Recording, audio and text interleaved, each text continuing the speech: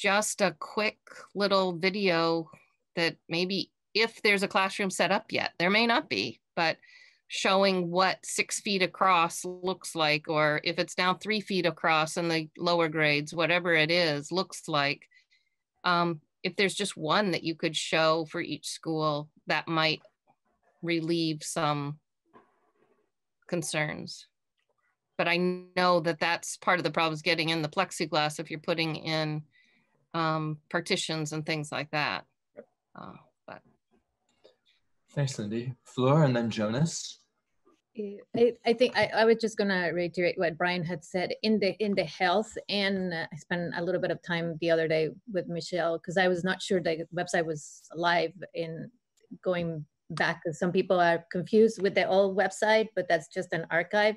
But in health and facilities, there's a lot of that in the newsletter. So I agree with you, Lindy, that maybe we could add something there. But I think that the newsletters, that direct communication with the principals has had the pictures for the parents. So. Thanks, Fleur. Jonas? I don't think all of the newsletters have had those pictures, and I just wanted to follow up on what Lindy said, that because parents are not going to be allowed in the buildings, and we parents are accustomed to being able to go in and experience the rooms where our children spend so much of their lives. As much imagery, as much video, walking tour as you feel comfortable sharing, about what's in each school, I think will have a big impact. Great, thanks. Very good. Are we okay with this then? Shall we move on to, oh, Lindy, yes. This is really just a public comment, not necessarily about the planning. I've been around running errands where I go by the schools quite a bit this week. And since a lot of our tax dollars are being spent fixing up things, the paving project at Berlin looks amazing. And they, when you drive by and see all the big trucks, I think if I had my boys were still 5 and 7, we would be spending a lot of time hanging out and watching all that truck work going on. But it looks like a really nice project. And today, returning from Morrisville, I got to come over the Worcester Hill, and Doty's project is in full on, and the siding looks really nice where it's done, and the windows look beautiful. I happened to go by Calais, saw some of the front entrance work that's being done. And I think it's nice to recognize that this money that's being spent is really improving the buildings and the places where our children and our teachers spend an awful lot of time. Just looking at because Doty still doesn't have all the siding on, but the wrap and the new windows, and thinking about the drafts and how that building was drafty and some rooms, it just looks like it's going to be a much nicer situation for everybody. That's great, thanks. Chris.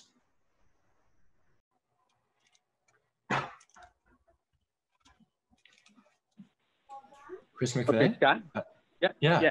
So in light of the multiple comments about trying to provide more pictures and videos of the schools, and in light of I think this is going back to what Town said a couple of meetings ago about high school students with not enough to do, I believe we should authorize an expenditure to hire several high school students to do the video work that will then make its way onto the website and relieve the principals and other staff members who are undoubtedly busy with other things from that particular task. So I would love to make a motion if it's advisable at this point, or I can hold off until the end. I think what we might be able to do, Chris, is just indicate by board consensus that we authorize the superintendent to undertake this, because the expenditure, he'll have to make sure that it fits with the budget. I'm sure Lori will insist. Stephen Look. We're discussing the community forum planning. If we're done discussing community forum planning, could we move on to the next agenda item, please? Quite right. We're Quite getting right. Thank you. distracted and we're going all over the place. I'd Okay. really like to see if we could stay focused on our agenda and get the work that we need to get done first. Once again, the voice of reason. Thank you, Stephen. I think let's hold that thought, Chris, and we'll return to it. I think we'll find an opportunity a little bit later in the agenda where it won't provoke any objection. So if we're ready, Chris? I said thank you. Oh, of course. Thanks. Okay, 3.2, wellness updates. I think the intention here is to kind of just get a quick idea of the pulse and temperature of the organization during a period of particular stress. And this was Flora's suggestion, and thank you, Flora, for it. I don't know if you have anything to add of, I know, Brian, you want to answer this. I don't know, does Flora have anything else? I know this was a great idea to talk about with our, and I know Principal Fair has worked with our COVID-19 coordinator, Elizabeth Worth, and they do have a presentation about the wellness of students and staff during this time. And I think it's very important to hear this presentation. So. Thank you. I don't have anything. I just want to make sure that that initiative that you guys had for self-care is still going on. Thank you. Absolutely. Thank you. Yes, and I will say that Principal Fair is also on the task force of social emotional learning. So this is some of the work that they've been working on. I'll let her. I don't want to take away any thunder from.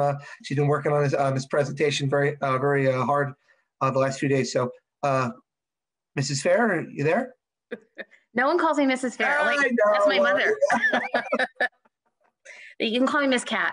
Miss Cat, okay. Thank you, Brian. And thank you, Elizabeth, for helping me sort of direct the presentation. I did put something together. It's a little more formal than I would normally do, but I think that a visual is really helpful for folks instead of me just sort of talking at them. And I'm wondering, I think Keith McMartin is on here and said he was willing to sort of share the screen and put my presentation up. This is a slideshow. It's only 16 slides. It shouldn't take too terribly long. But because I will miss you, we're not in person, I won't be able to see your faces or expression. I'm going to ask you to just try to keep track if you have any questions or thoughts or concerns, even to try and keep track of them so that I can answer them at the end, since I can't see your faces when you raise your hand. Is that okay? Keith, do you mind putting up the presentation? Sure. 1 minute and I'll get it set up here. Thank you. While Keith is getting it set up, I will start out by acknowledging that the bulk of what I'm about to share with you is really not something that our task force is working on alone. We have stakeholders from all over the state and even across the country that have been working to think about the emotional safety in addition to physical safety for folks returning to school in the fall. And the resources, the guiding documents that we've been using come from ASCA, that's the American School Counselor Association, and VIDSCA, the Vermont School Counselor Association. And what you'll see on the screen there is everything that's in green. That is a link to another document. So I'd love to make this presentation after we're done this evening available on the website. And I'm happy to mail it to folks in the community and to the board as well.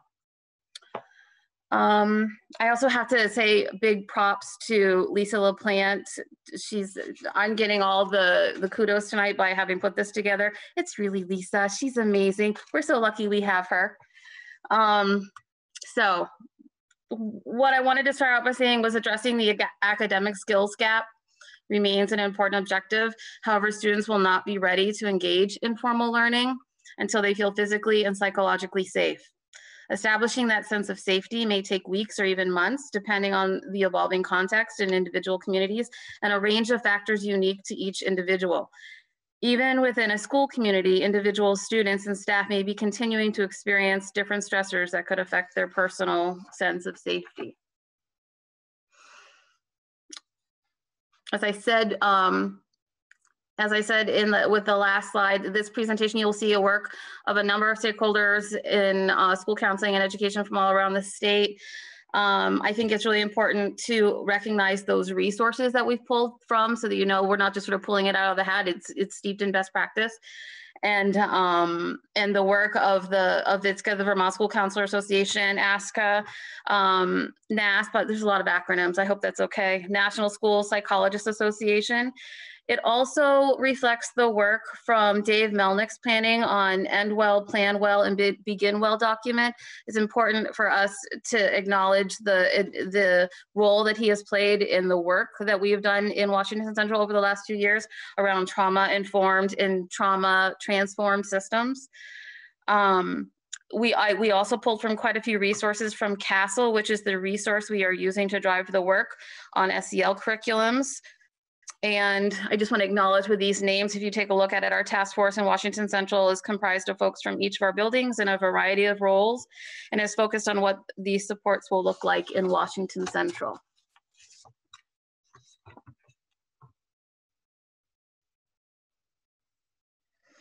While much uncertainty surrounds how and when schools will reopen, we know that social and emotional learning will be critical to re-engaging students, supporting adults, rebuilding relationships, and creating a foundation for academic learning.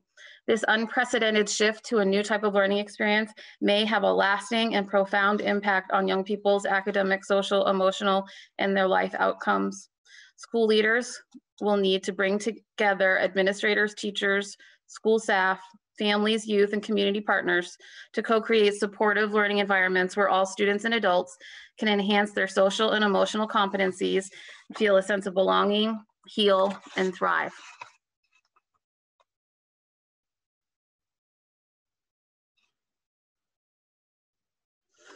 Educators in this moment of transition have an opportunity to reflect, innovate, and build on an evidence-based practices in schools across the country. The COVID-19 pandemic has underscored SEL as an essential part of high quality education, highlighting our relationships, resiliency, and collective problem solving is fundamental to teaching and learning.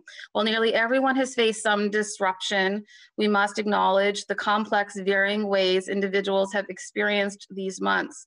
The pandemic has exposed and exacerbated existing inequities in education, and it's emphasized the need for learning environments that welcome and support all students, including those who were not equitably served even before COVID-19. Washington Central has established 5 task forces as we plan for reentry, and the SEL task force is focused solely on integrating SEL and academic supports, creating and maintaining a caring, safe, and supportive environment for all students and adults.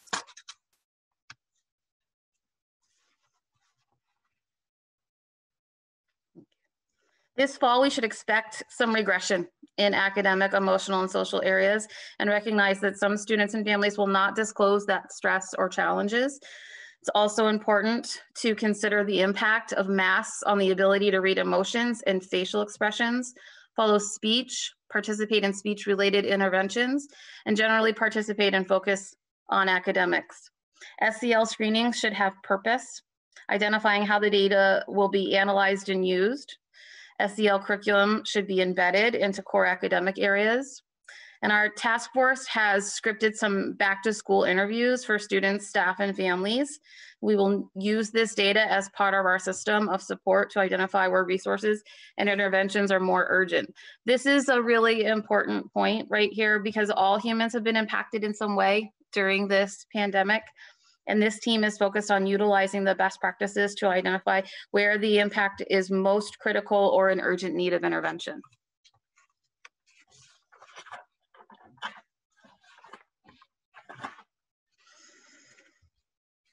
Our team, along with all of our task forces, are building professional development for the coming year and in service. This PD should try to build from some of the unique learning experiences students may have had at home, while also acknowledging the potential loss that may be related to sports, performances, graduation, or canceled travel. In elementary school, this might look like supporting students in developing relationship building and conflict resolution skills by helping them to co-create shared agreements for their new class or their distance learning environment. In middle school, it could look like offering adolescents an opportunity to reconnect and create a sense of closure from the previous school year.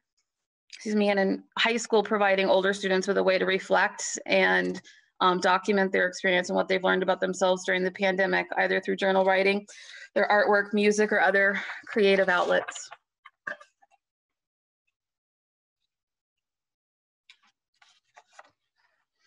It will be important to intentionally build structures that promote supportive adult-student relationships and a sense of belonging. We need to ensure every student has at least one caring adult at the school who checks in regularly with them and whom they can reach out to.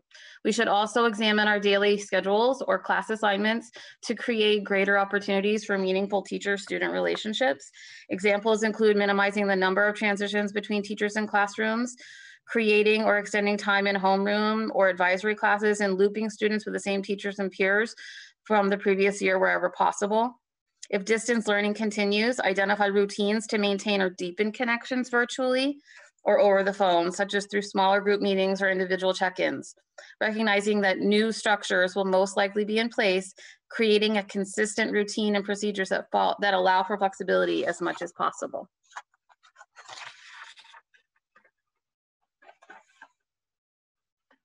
Our team is planning professional development for staff, as I've mentioned, that is trauma-informed, focused on self-care and a deep understanding of the relationship between the brain and the body on how we metabolize and cope with stressors. Our focus is intentionally on supporting staff.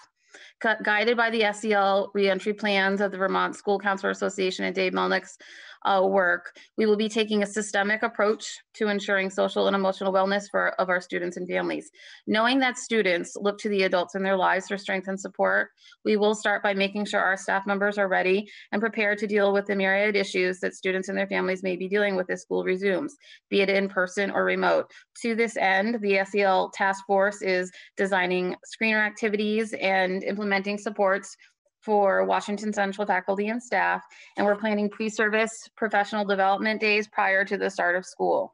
We believe that infusing support and processing into our first staff days back together will serve as the guidepost and modeling for the upcoming days when students will return to their schools. This process of screening and responding to current events will serve as the foundation for the SEL practices as we return to school.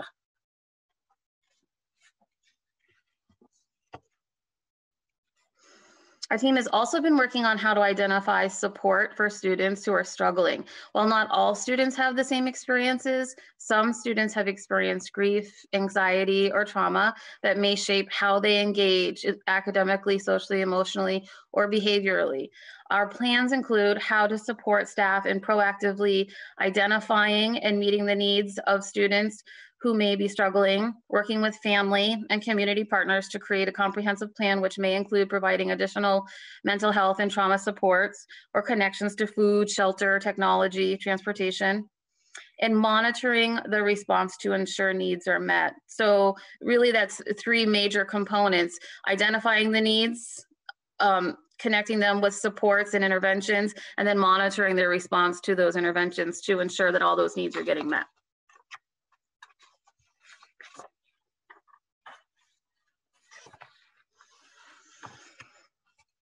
Clear evidence and understanding of the safety, the physical safety measures reinforces psychological safety, which is critical to overall safety. Our students, staff, and families need a sense of both physical and emotional safety. The topic of reentry to schools is complex and it's emotionally charged.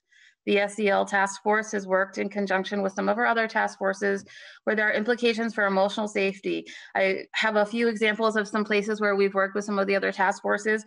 We've worked with the health and facilities team in planning scripts for how to ask for space when someone gets too close. You can imagine that's going to look different for a little, a 6-year-old in first grade saying, "Get away from me," right? There's got to be a way to teach them, give them a script for how to ask for space that it ensures their safety, and to make it normalized enough for the other kiddo to be able to receive that information. Because to hear "to get away from me" can also do some damage. So we're really working on that.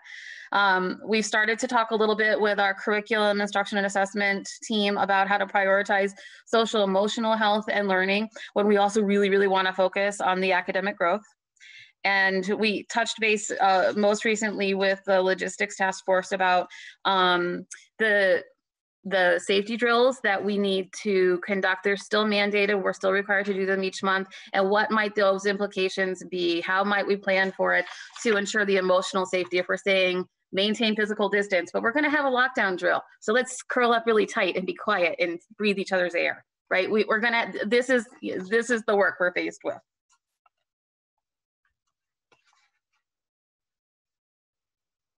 It will be important to collect and act on the data around students who are disengaged or chronically absent. And again, like the drills, we need to keep in mind that the truancy laws have not changed and schools are still held accountable for them. One of the most critical tasks during the transition to the new school year will be supporting each student, particularly those whose needs were not fully met before COVID-19. For students who have not regularly attended classes, we need to develop a plan that addresses the root causes of their absences and leverage family and community partners to double down on individual outreach and relationship building. This may include revising existing policies and procedures that may have been inequitable or detrimental impact on students, such as punitive or exclusionary discipline practices that can contribute to student disengagement and re-traumatize students.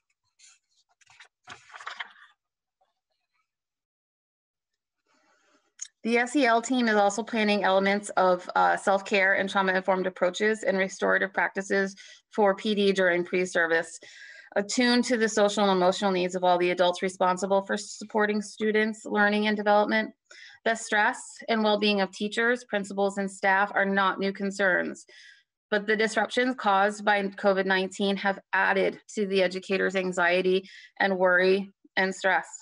And a survey by CASEL, that was the resource I mentioned at the beginning, and the Yale Center for Emotional Intelligence in late March, they surveyed thousands of teachers that described their most frequent emotions during COVID-19 as anxious, fearful, worried, overwhelmed, and sad.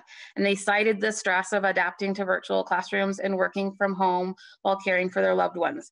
By creating time, space, and working conditions and a supportive work culture that help adults feel connected, empowered, supported, and valued, school leaders can help cultivate adults' SEL competencies and overall well-being.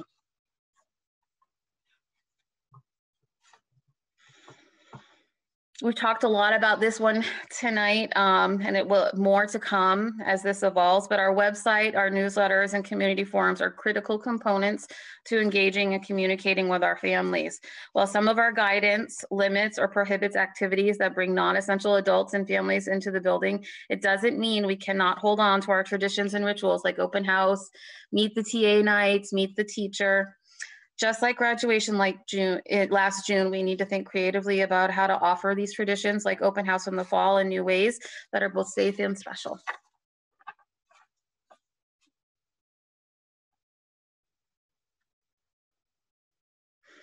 Resilience is fostered by and enhanced most effectively by a facilitative environment. It is far more effective to change the environment than to focus on changing an individual person.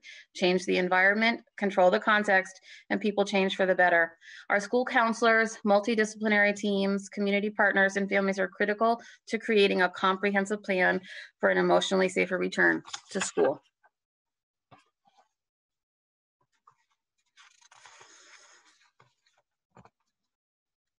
Planning for the unexpected. Planning for the unexpected and being flexible and responsive has become the norm. In this age where we are expected to plan for school closure, dismissal, remote learning, and reopening schools with little or ever-changing guidance, mindset is the key. Nothing in this life comes without risk, and we are not able to control whether or not we are in the midst of a pandemic. When the situation you find yourself in cannot be changed, the only thing you have control over is how you choose to let it affect you. This is mindset. We need to be open to engaging in what is meaningful, look for the opportunities embedded in what we have learned about ourselves during this time, and embrace the humor and joy all around us. It is there when we need to choose to see it.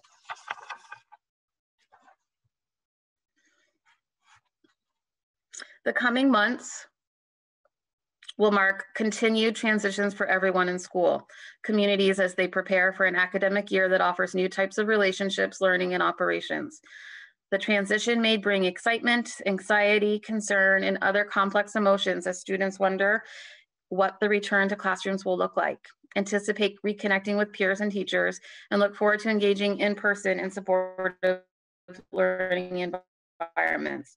This moment will call upon educators to intentionally and relentlessly for emotional and physical safety and a sense of belonging throughout their school community.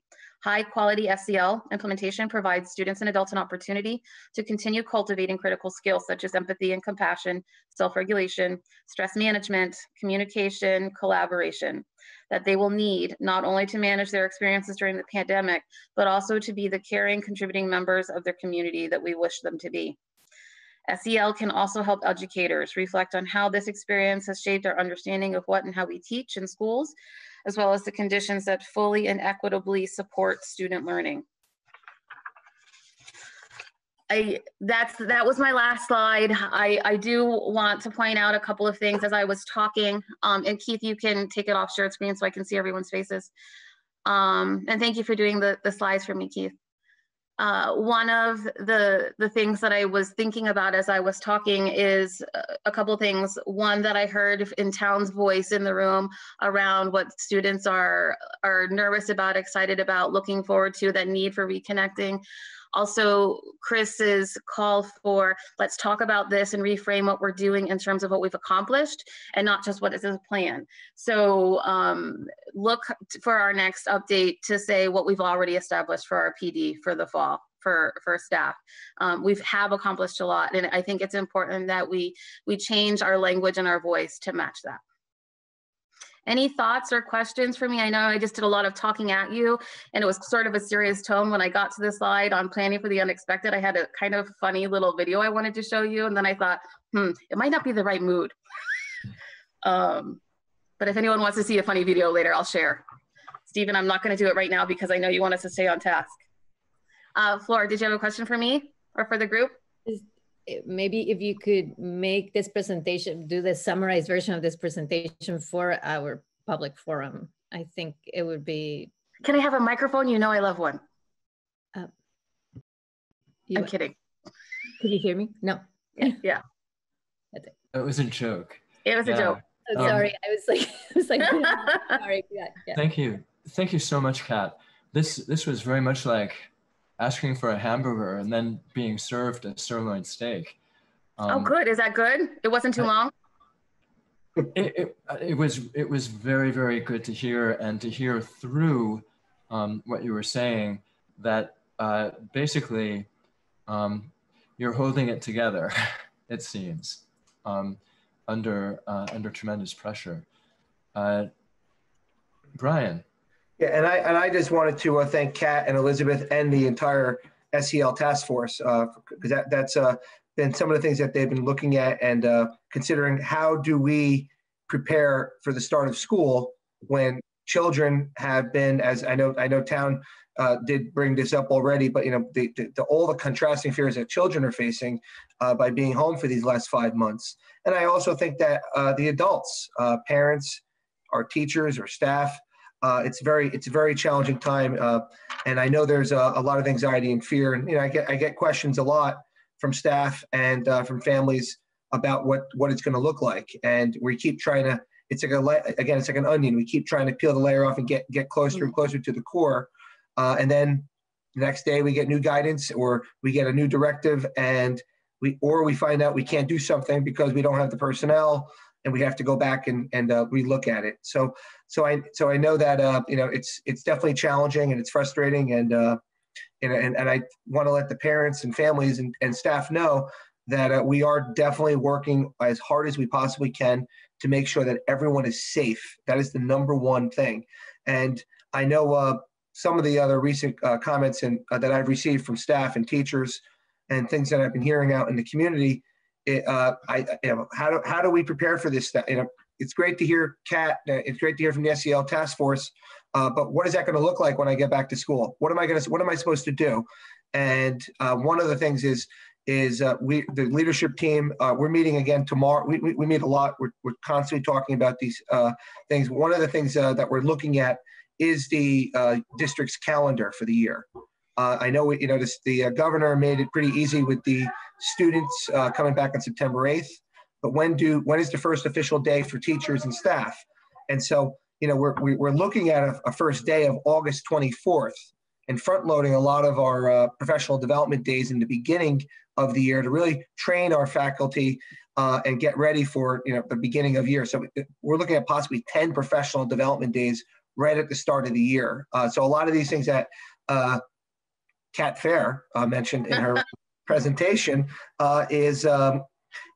and many other things, training teachers around the new Canvas, the new learning management system, how to use the online system, training everyone, because in 3 weeks after school starts, or one day after school starts, or the day of school, we could go all remote. If the governor and the Agency of Education, things change on the ground, you have to be flexible. So how do we build some of that flexibility into training our staff and preparing them? Training them around protocols and cleaning and disinfecting protocols in the schools. I know I'm sidetracking away from I know Kat had that one of the disinfecting protocols mentioned in her slide, but I think getting those things and ready for teachers and staff to understand that we are looking at those pieces. And if the first day is August 24th, which is what we're looking at, again, we have to work some certain things out. Before the leadership team needs to work a couple things out. We also would like to meet with the Labor Management Council of the unions to make sure that they're aware of what we're proposing. So when we next meet, we have a real clear, solid calendar. But the calendar really, tentatively is what we're thinking about is the first day would be August 24th for staff, and we're trying to work out the in-service days, the student days, and the days also for our ESP. So we're almost there. We're not there yet, but we're getting very close, and we should have an update hopefully out there soon. But again, wanted to let the school board know that our team has been looking at this, and very importantly, if there's some teachers and staff that are out there, we are looking at this, and we are building in planning around returning for a safe return to school, and trying to address some of the questions that folks have been raising regarding what is this going to look like? What am I supposed to do when kids show up on the first day? How am I supposed to respond? One of the things that we are looking at is the first month of school. We're looking at it's going to be a lot. It's going to be a very I don't want to say traumatic experience coming back, but it's going to be very. Kids haven't been to school in 5 months. So just getting them used to going to school.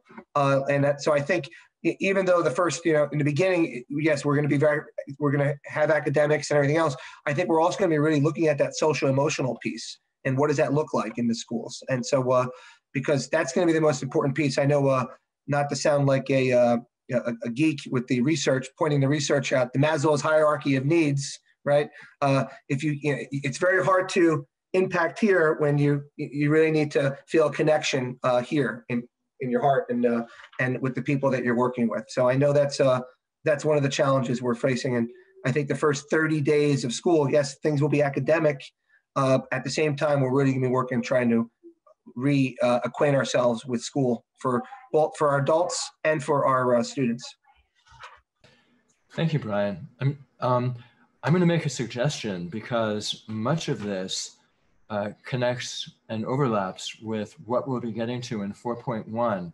If board members have burning questions that are generated by Kat's presentation just now, if you could please maybe hold them, and we'll have an opportunity to incorporate them into our part of 4.1.2. We still have miles to go before we sleep.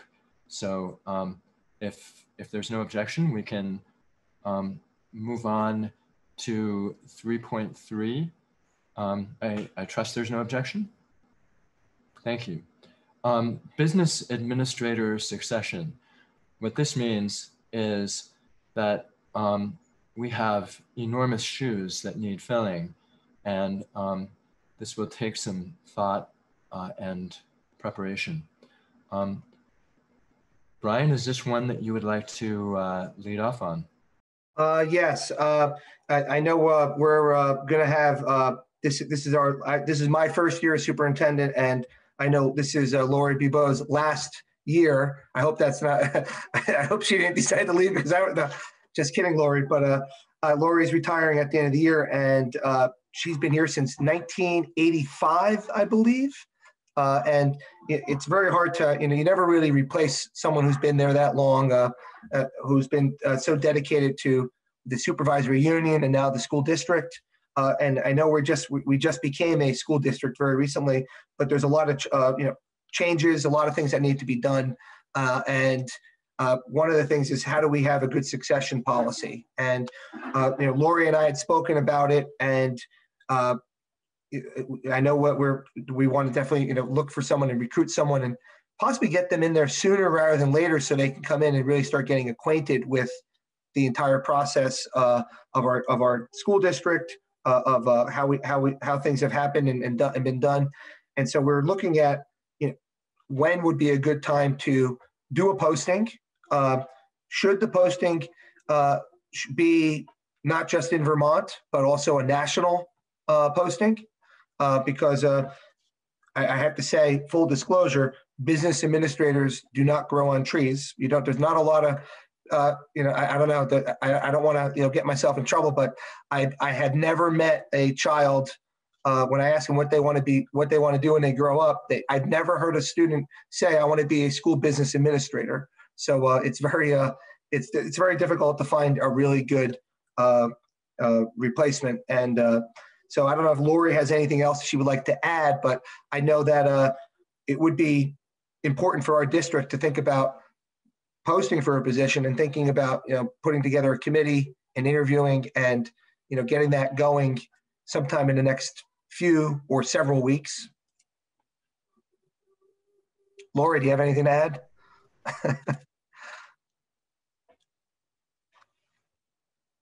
Really at the board's purview. I mean, I gave a long notice thinking it would provide the opportunity for the board to do a thorough search and for them to, I haven't been here since 1985. It was 95. Oh, okay. 94, fiscal year 95, 94. Yeah, I was at Central Vermont Hospital then. So, Okay. But honestly, it's really the board's purview. I mean, when I came here, there was a committee set up of board members and a wide range, just kind of like you did for the superintendent search, but I guess it's really at the board's discretion on how they want to do the search and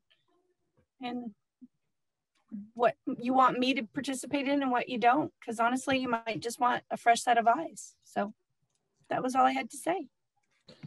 Great. Thank you, Lori. Thank you, Brian.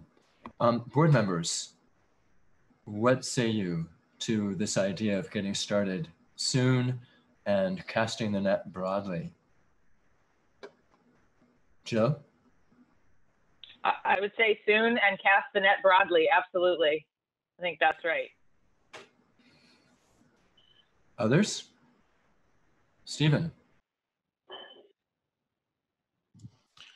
I think it would be beneficial to decide when we want to have the person hired and how much overlap we want. And then that'll inform when we're going to start the search, when we're going to form the committee. So, I mean, do we want a 6-month overlap? Do we want a 1-month overlap? Do we want a 9-month overlap? For me, the board saying, this is what we want. This is when we want to hire someone so they can spend this much time working with Lori, then informs most of the other work that has to happen. So I'll just to start a conversation, I'd say I'd like a hire for a 3-month overlap at a minimum. 3 months at a minimum. Flora and then Lindy. Yeah, I agree with what Stephen said, and I would just add to that maybe Lori could help us to start with an updated job description of what is, because some of those are a little old in our files and things have changed, and so that'll be great. That also will give us a perspective on how much time, and I would go for more than 3 months, but yeah, 3 sounds good. Thanks. Lindy, and then Chris, and then Jonathan. I don't think more than 3 is necessary. For one thing, financially, we've been approving an awful lot of stuff that is making me very nervous about COVID. as far as I don't see our sister districts buying some of the things we're buying. And I think an overlap, you're paying the person at the salary you're promising them. So we don't do it with any other positions. If we have a system in place that's good, which I have full faith we do because of Lori's work in the past 20 plus years, an overlap, especially those last 3 months, which is closing out the books and starting up the new year, would give a great introduction. And I think the VASBO would probably be helpful in identifying people when we advertise. There may be other districts who have people in great training who would find our district very, a good place to work. We have a good reputation across the state. So I'm not saying don't cast it out wide at all, but I do not agree with like a 6 month or 9 month overlap because of financial, and I don't think it's really that necessary. Thanks, Lindy. Chris, and then Jonathan. So I would support a 3 month overlap at a minimum, just because the business manager, I think, is probably as crucial a position as the superintendent because of the finances involved. In terms of a search, I have no problem with a broader search and just to have more candidates in the door. But I would also urge that we have someone on the search committee. I would hope Lori would be on it, but also another financial person be on the search committee, because those are the folks who would know what questions to ask and be able to talk with the business manager as opposed to board members in terms of the finances. I'm not aware of any of us being particularly imbued with financial wizardry or experience beyond our own household or personal finances. If there are, I apologize, and we'd love to have you on the committee. But I think it's a very important position, and we should not undertrain or undersell what we need for it. Thanks. Thank you, Chris. Jonathan.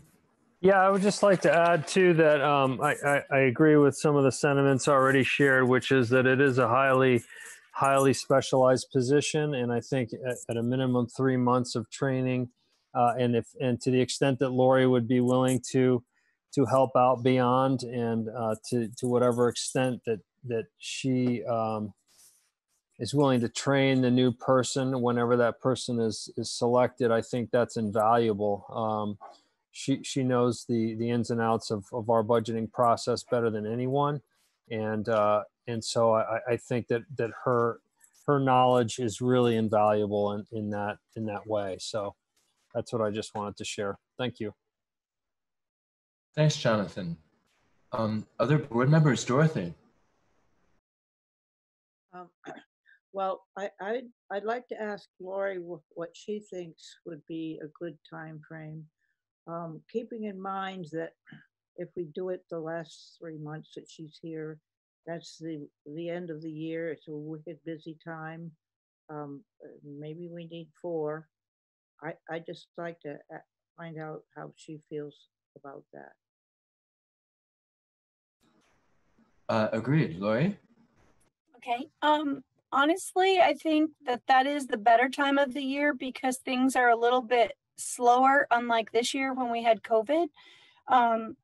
The thing that you might want to consider is similar to teachers. A lot of business administrators make decisions to sign contracts in the spring. So you probably would want to make a decision around February at the latest so that people could plan for that. Whether or not you had them start and cross over isn't as important as having them be available to sign a contract with a new district.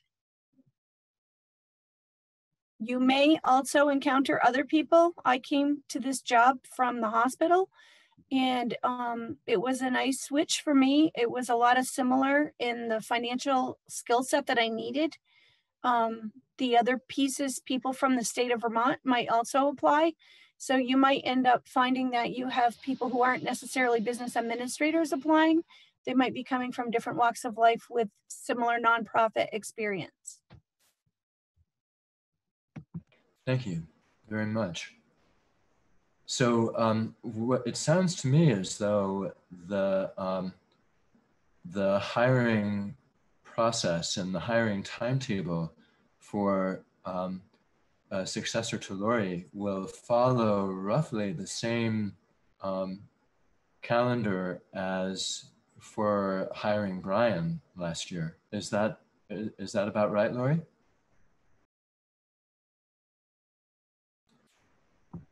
That's if you wanted someone to cross over for 3 months, yes. Right. Okay. Is that the board's consensus? 3 month crossover overlap?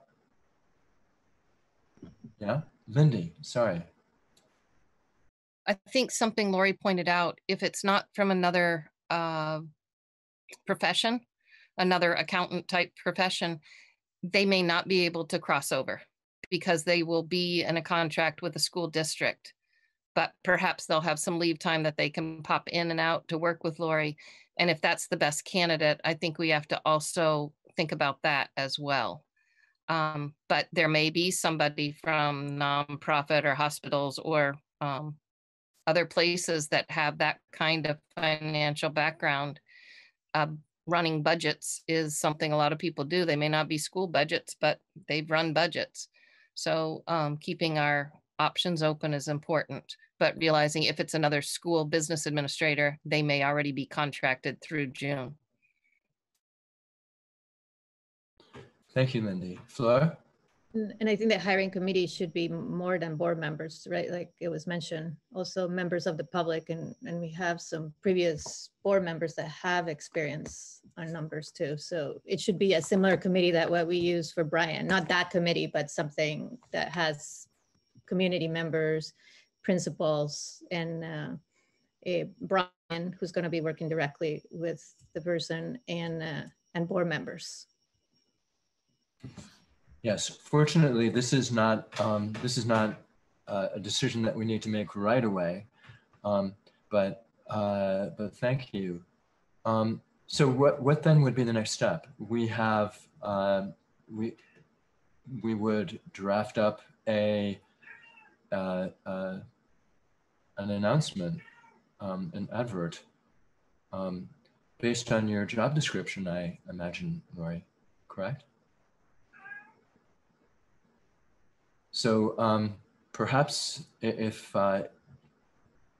we could see, I know this is not this is happening at a time when everything else is happening, but perhaps around September or so, if there were a draft, that might help. Fleur and then Lindy. One thing that we could decide is that, are we going to use a consultant? Are we going to do this in-house? Would we ask Jen for help to do this? Are we going to do it in-house? So that job description, you need that committee first. So we should decide on, we don't need to decide on the process today. We can talk about it at our next meeting, or have something to present to the board from Brian and the agenda planning committee. I don't know, something so that the board can make some decisions. Because I think we were gonna want somebody to be vetting those candidates anyway. So that might be the first decision. Thanks, Fleur. Lindy? I think I was just going to say it just needs to go down as a future agenda item.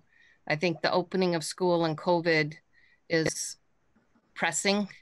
This would be more like in November, and perhaps the vetting of those applications could be the admin team right at central office, versus an outside consultant. I don't think that's usually used for a business administrator, whatever they're called. So I think we need to just put this down as a future agenda item, because I think our focus needs to be on getting the school started and the safety of all of the things that the public and the teachers are so concerned about right now.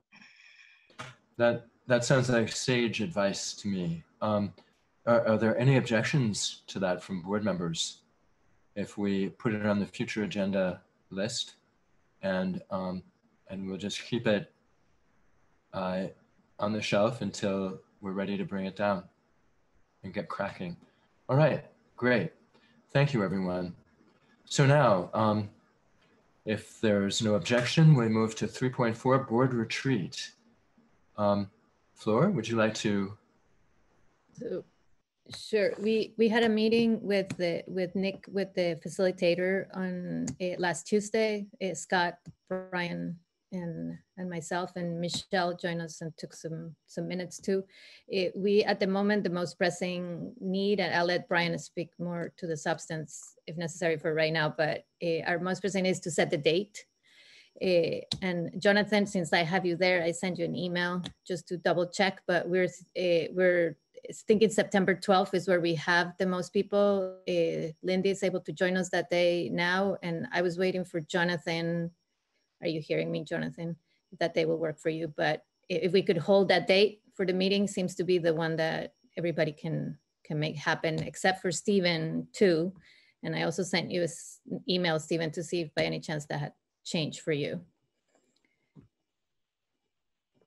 That's fine for me, Flora. This is Jonathan. Thank you. Thanks, Jonathan. Stephen?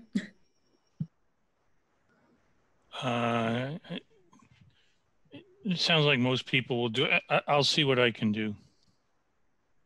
Thanks. Flor, can you just remind me to say the date again? I just want to be sure it's on my calendar. September 12th. It's a Saturday.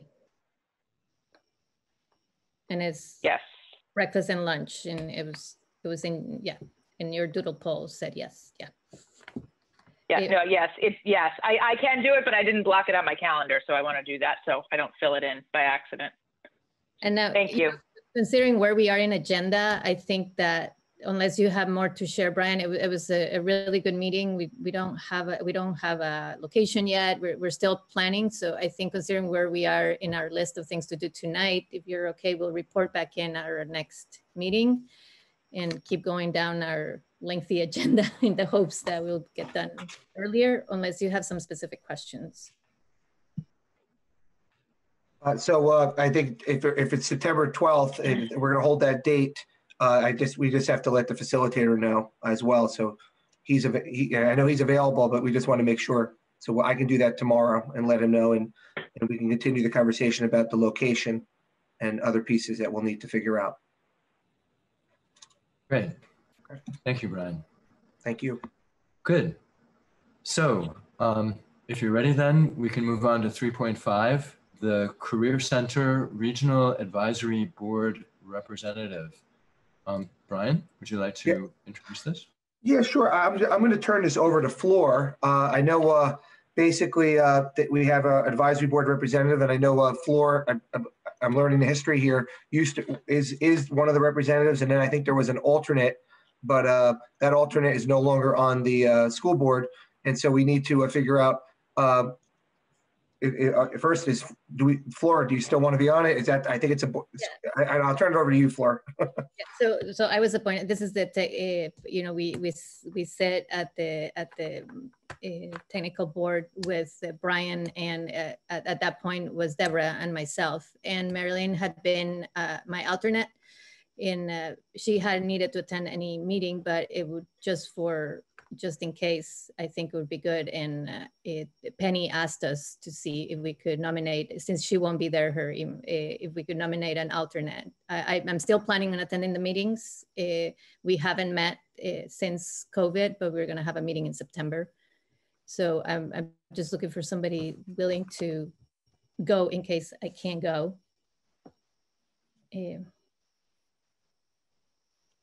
Stephen Look.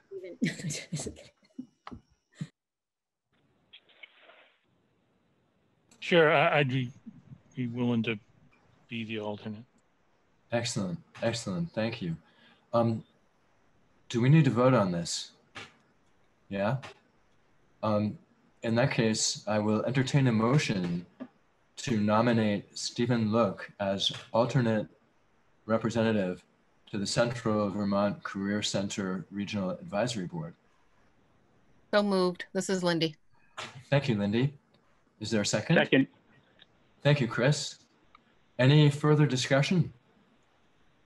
If not, kindly go to your participants screen or block or whatever and click yes if you're for, no if you're against. And I'm seeing all yeses. Wonderful. Congratulations, Stephen, and thank you very much. Thank you, Stephen. And I failed to say that Stephen Dellinger Pate is actually the one that went to all the meetings with me. So he sits on this board too. So when I say thank you to a Stephen, then it does double duty. Good. All right. So now we move on to 4.0, the report section. 4.1, Superintendent, School Opening Status Update, and Board Q's and A's. This is really sort of the center of gravity of the meeting, I figure. What I would propose is that, Brian, if you don't mind leading off, and then what I'd like to do, because this is the kind of thing that could go on at length, I'd like to give every board member in turn a chance basically to ask your number one question. And you may hear somebody else ask your number one question during the course of the going around the table. So feel free to ask another question. What I would like to do though is probably bring it to a close. It's undoubtedly going to be before everybody has asked everything they want to ask, but my hope is that Brian, that sort of the spillover questions can be incorporated onto the website in some way. If there's one that you have not sent, but still want to ask, if you could put that question in email to Brian, and that will be sort of the represent the cutting room floor, I guess. The questions that we will not have had a chance to answer. I hope that we will still be able to get a lot of the most important ones out of the way this evening. So, Brian, do you want to take her away? Yes, absolutely. So I just want to begin by thanking the school board for and the steering committee in particular for proposing this Q&A. Over the last, I would say 2 weeks, we've been getting lots of questions from the public. We answer questions. Sometimes they lead to more questions. Sometimes they lead to more questions that we need to go back and look up. I will say that one of the big overarching questions was about how decisions are being made, and so ultimately I could start off with that. And I kind of had that in my memo to the school board. It's in the board packet, talking about how decisions are being made, the decision-making process, where we've been thinking. But the biggest piece is the idea of flexibility. I think our biggest guiding principle is being flexible. And I think it's very important that parents in the audience and teachers in the audience understand, and staff members and board member, everyone understands that our school system and the school systems of Vermont and throughout the country have been asked to do something that we've never done before, which is basically prepare for a reopening of school after we've shut everything down, and in this climate of high anxiety, high fear, high concerns, and I do understand that. And I will say that earlier today, even I had a news reporter reach out, and they're also asking questions about, what are the major factors that you're using in order to plan for reopening of school. And so I could take everyone through the process briefly, because I know that was a major question. I'd also fielded last week and even today from different members of the community, as well as board members. So the first thing is, the biggest factor that we have is we've been receiving earlier in the summer, the state of Vermont released a safe and healthy reopening guidelines. They were released in June, and the school district had already composed 5 task forces.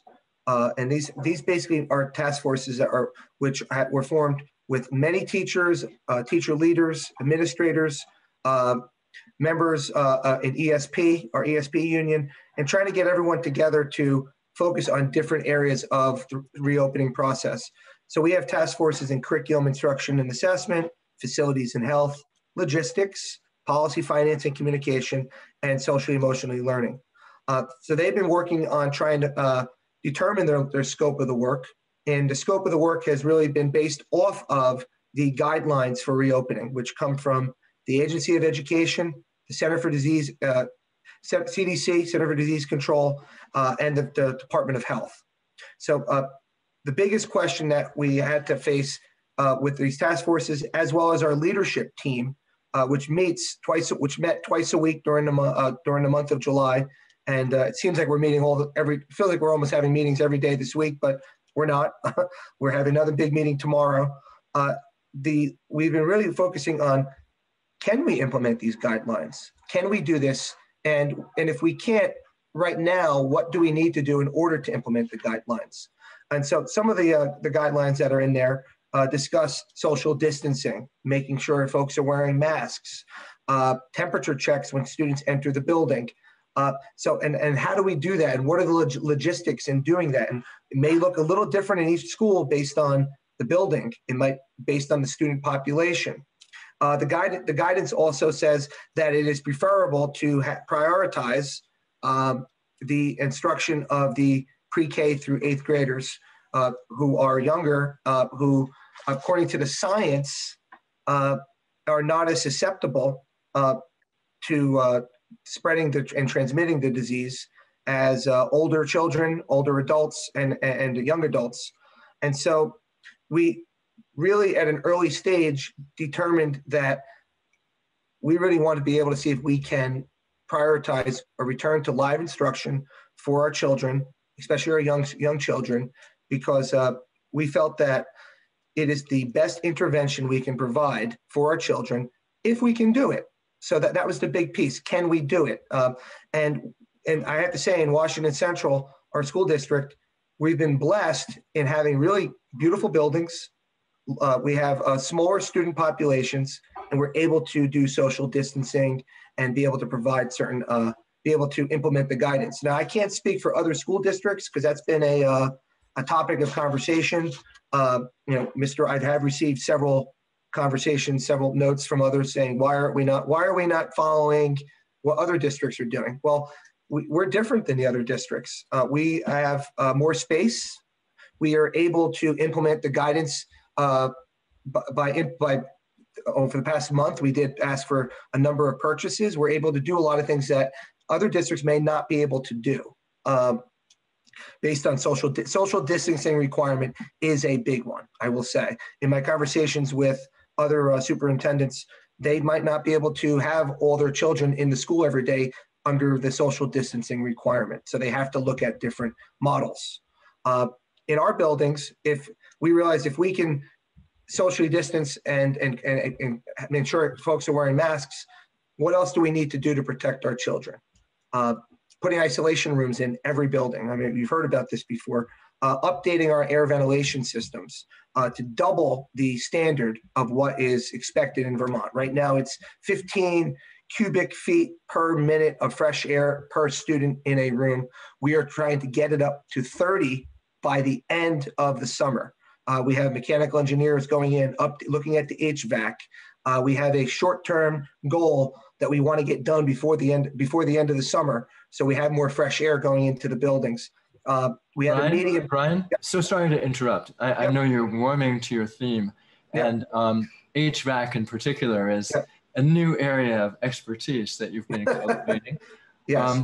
What I wonder if if it would be okay, if it would not sort of throw you off your groove, Okay. if we were maybe to get into some of the questions, Sure.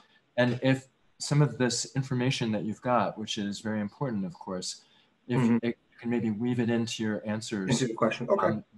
where appropriate. Sure.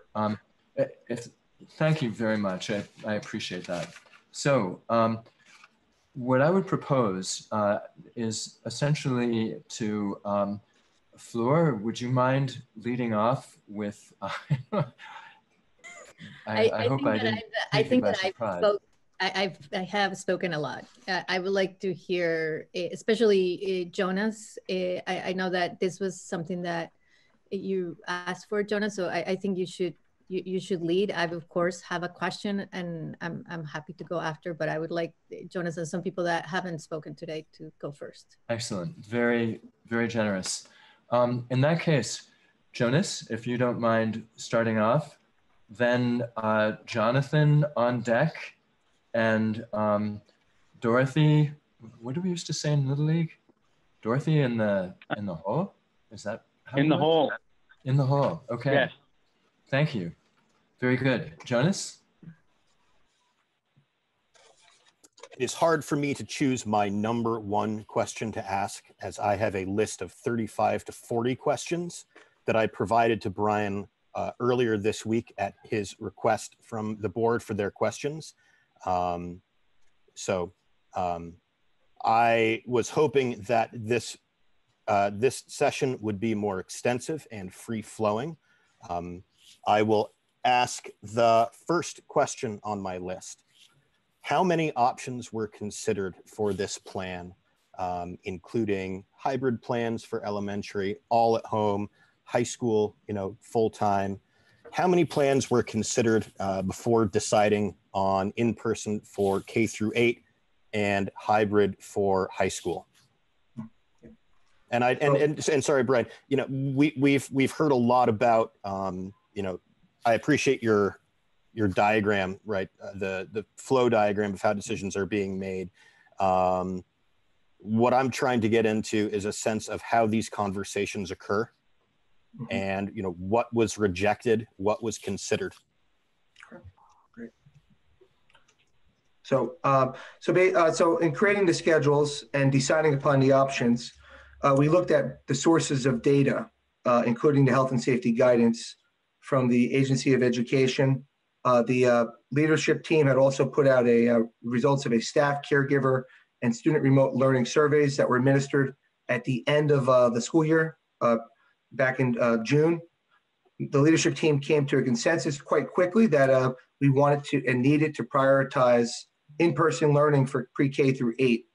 We feel fortunate we can do that because pre-K through 8 students, to give that option to our students because we have the spacious buildings and grounds.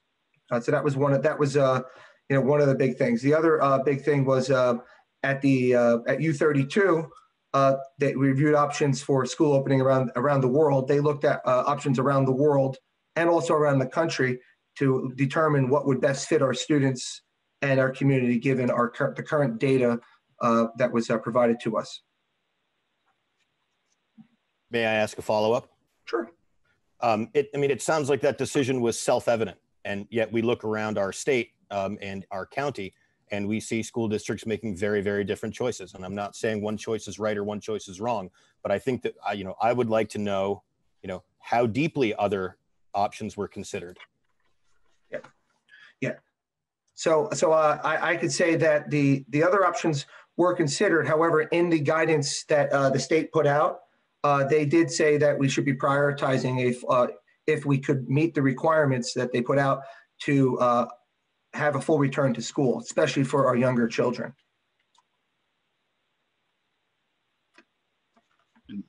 If I may, Brian. Yep. So Jonas, I think to speak specifically to how did we come up with the week on, week off kind of hybrid, which is not something that you're seeing in the rest of the state. We really looked at a lot of those. What are the models? Like what are they doing? And a lot of the splits that we saw that were having to be done by other schools was because of household needs So when they had elementary school out on a hybrid system as well, they had to create schedules in which families were both in and out, as whole families. So that created a different problem. I would say that we've looked at the model that Chittenden County is doing, and it doesn't really suit our needs right now of having kids in the building as much as possible. But we also used some of the information that was coming out of, really towards the beginning of summer, is looking at a model where you tried to reduce transmission based upon the incubation period of the virus itself. And so having a week on, week off means that we have 9 days of remote learning, 5 of them remote, and then the weekends themselves, where if someone were exposed, they're most likely to show symptoms during that time and they would not be in the school building. And so we tried to bring a lot of that into account too. And quite honestly, being able to prioritize having the elementary kids in school helped us create a model that was different than most of the schools that are in the state.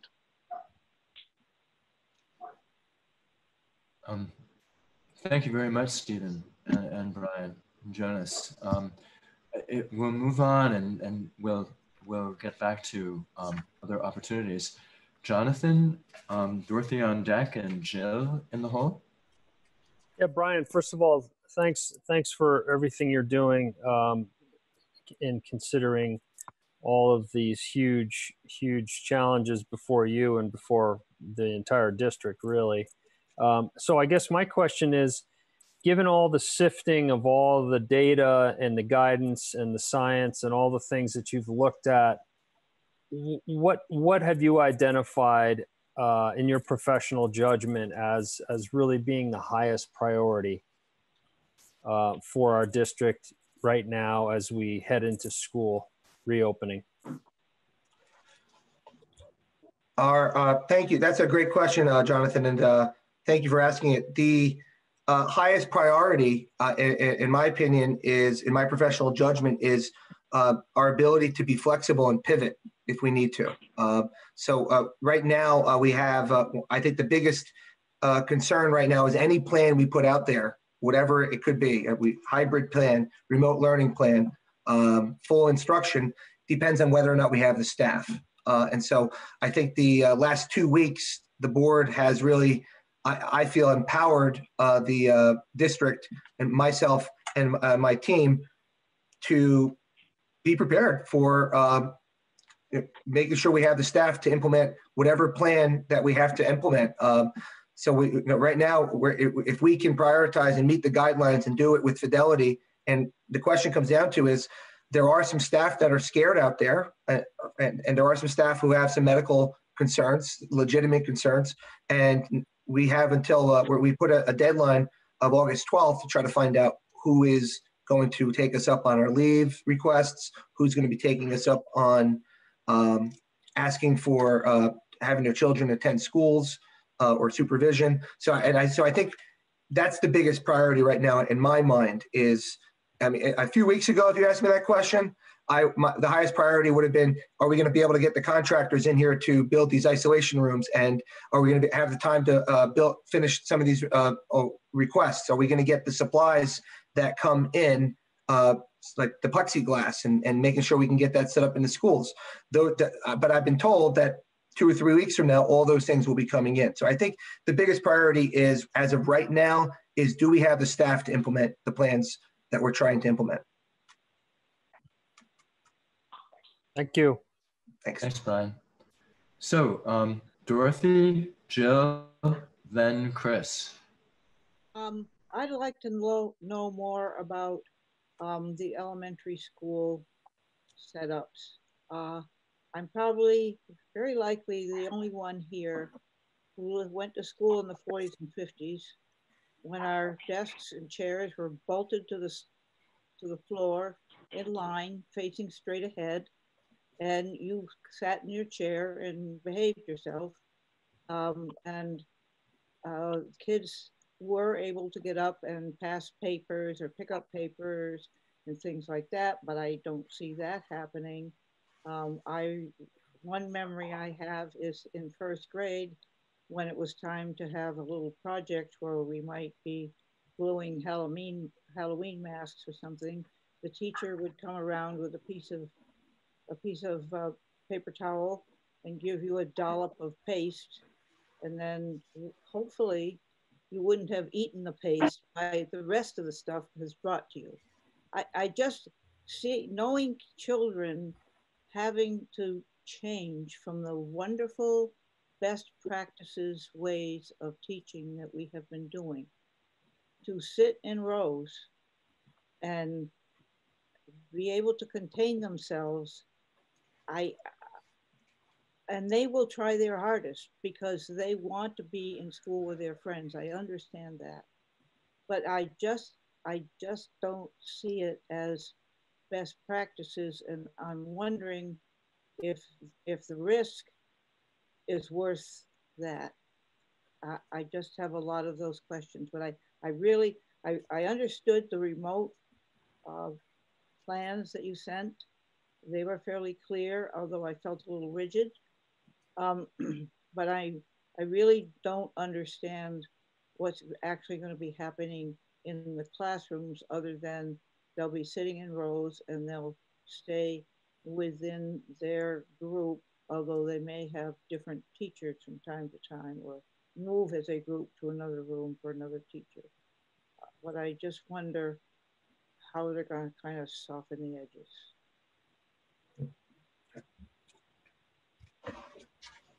So, I mean, I think you've said a lot there, Dorothy. So to try to answer your question, what I hear is, how are we going to work with children who are going to be possibly sitting in rows facing one direction, right? Whereas maybe back in the 40s and 50s, that's how classes were, but we know that's not the best practice for our children currently. And right, so so how are we going to try to resolve that? Is that the question? Well, but I forgot to also add, when I went to school, the education was still focused on education. The schools had not then been required to take care of the social, emotional, and physical life of the children and be the caretakers as well. So when I went to school, education was the business.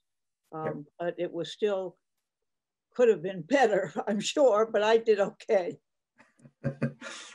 Yeah, so I think it's a challenge, right? It's definitely a challenge. It's not and maybe people don't want to hear that, but it's true. I mean, I agree with you. It's definitely a major challenge for reopening schools. So I think we heard Kat talk about how we're going to try to provide some professional development for our teachers and to come into buildings, and how to work with our children and how to try to re-engage. I think it's also going to be very important to get the teachers back and into these classrooms for at least 10 days before the children get there, so we can start coming up with plans. And someone told me a while, the devil is in the details. You can have the plans, but as you get closer and closer to unpeeling the onion, you get closer and closer to the details. And I know that the principals have been working, and we're talking more about how we're going to be supporting our teachers when they do come back to get ready for having children sit in rows. It's not ideal, but I do think that there may be some opportunities to take children out, have them go outside, try to mix up the day a little bit. But I do know those first 30 days are going to be really crucial for really just trying to reconnect kids to school, because I think it's going to be a very challenging time when everyone comes back and we're trying to get folks used to coming back to school when they haven't done it for 5 months. I don't know if any of the elementary principals wanted to add anything in addition to anything you think you might be preparing for your opening days with your faculty in your schools regarding Dorothy's inquiry about children sitting in rows. But there is one thing I could say is, the other option is having children sit at home. And we do know that there are some children that are really suffering by being at home, not being around their friends. There's a lot of concerns about the wellness of children sitting at home, and even if they can just come to school and be in rows around other children, it could help them. So I don't know if any principals want to. I see Aaron's hand up. Yeah, thanks. I think one thing that Dorothy said that resonates with me is that, you know, we are responsible not just for the 3 R's anymore. It's the whole child. I think one thing we learned when we dismissed in the spring is that it was very difficult to fully meet the needs of kids because they literally have to be in school for us to carry out what we're responsible for this day and age as schools. So I remember reflecting with my teachers that we're doing the best we can remotely, but we knew and we know that so many kids need to be in the building to maximize their whole self, not just academically, but like you said, social, emotional, physical. So, and I think maybe even to connect to Jonas's question as well, I think when we knew at the beginning of the summer that we were all able to physically, safely have students come back to the building, it was the first step to, yes, this is awesome. Like we can have kids back and we want them back 5 days a week, full days. And I'm talking for elementary. So, you know, you're right. It's not ideal to be sitting in rows and facing forward and, you know, the kind of the old fashioned way, but it is going to be way better, in my opinion, than what we experienced in the spring for a lot of kids. Thanks, Aaron. Good. In that case, we have Jill, Chris, and then Stephen Look. Thanks. So Brian, I've been reading everything you've been sending around with interest. So thank you for all that work to you and the team. I was just trying to understand, and maybe this is in the materials, but for the K-8, are the options binary? So it's either full-time in-person or full-time remote, but not hybrid in the sense that some kids could do part of the day home, part of the day remote. Just trying to understand the thinking around that and if it is indeed binary. Yes, currently it is a binary. Those are the two major options currently. Again, though, you know, we're trying to figure out, you know, will this work? And we may have to look at other options. Yeah. That's good, Jill. You got your answer? Yeah. Okay. Mm-hmm. Then Chris, Stephen, and Towns. Okay, Scott. Hi, Brian. How are you? Hey, good. How are we doing? Good. Oh, yeah. I have a combined question, but that is around the same topic. And it is if a student or a staff member tests positive in a school, what happens in terms of quarantining for the rest of the school population in that school? And the next is, what is the threshold level at which a decision to go completely remote would be made? Is there a numerical level that we're looking at? Has that been discussed in any way? Thank you. Thanks for asking that question, Chris. The threshold level, and if a staff member tests positive. So what I've received currently from the Secretary of Education, I do meet with him regularly. He does do an hour Q&A with the superintendents around the state of Vermont, and some of these questions were asked. And currently, what the guidance that we received is, if a staff member tests positive or a student tests positive, there's going to have to be a decision made by the superintendent in conjunction with the Department of Health to determine whether or not to close a school or close a district, depending on what the data, what the actual situation says. I don't know if our COVID-19 coordinator, Elizabeth Worth, has anything else to add on that one. So let me just. I'm just looking for my. Let me ask a quick follow. Oh. Go ahead. What criteria are you looking at to make that determination? If you're doing it in conjunction with the Department of Health, what criteria are you relying upon to make that determination? So basically, and I think that goes to your second question, right? So I was going to answer that one. The threshold. It actually goes to both because of the individual positive result. What was the implication for the entire school? And it sounded like there would be criteria to consider on whether the school be closed or whatnot. Yep. So Elizabeth, you want to answer that last part, and then I can jump in about the threshold? Sure. You know, I think what I understand is that we really will rely on the Department of Health and their COVID tracing. If a student goes home, nothing really happens in the classroom. You know, kids are going to be going home for a lot of things, not just, you know, extreme sickness, anything. We don't want sick kids in school, just for safety's sake. So, but if a child does test positive for COVID, then the Department of Health will be notified. They will notify us, and then they will do the interview was really important. They will look at where this comes from, how much community-based it is, and then they will make a decision about whether they even need to contact trace the kids in the classroom. They may and they may not. And so there's not a absolute guideline about, you know, one child means the class goes home. None of that. It really doesn't mean that. So, but it doesn't mean they're not safe. It means that, you know, we will really rely upon the Department of Health to figure that out. And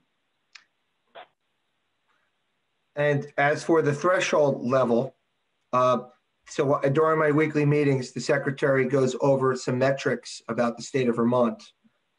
He looks at our ability to do contract tracing, our number of affected people, transmission rates, and currently all those pieces and I just received some additional updates yesterday from the Agency of Education that they believe that the current low and the current positive numbers do point to a reopening of school. Now, people have asked what would the numbers need to look like in those areas in order to close school or go to full remote learning, and the answer is the state has not provided that information. Good, thank you for the directness. Okay, thanks, Chris. So Stephen Look, and since Towns has evidently moved on to better things, Diane, then Lindy. I'll give my question to Jonas. Very nice, Stephen. Jonas. Thanks, Stephen. I appreciate that. My question is about testing. Will any testing be done before school opens? Will there be surveillance testing available during the year? Who pays for testing? And if there is a positive test in one of our school communities, who will be able to get tested? I mean, I think I heard Elizabeth say, there's no protocol for that. Do we know that, at what point would our community, right? Because we're talking about a community of 5 towns here, that everyone's public health, right, will be, in one big web, with all the children in school together. If there is a case, will we have access to the pop-up testing facility that was used to such great effect in places like Manchester recently? Okay, so Jonas, I did ask that question recently, and the answer I got was testing will not be available due to the contagious nature of the disease. So the idea is if you do testing one day, if someone is infected the next day, you would miss them. So that they're not going to, the state has said there would not be any testing available before the school year.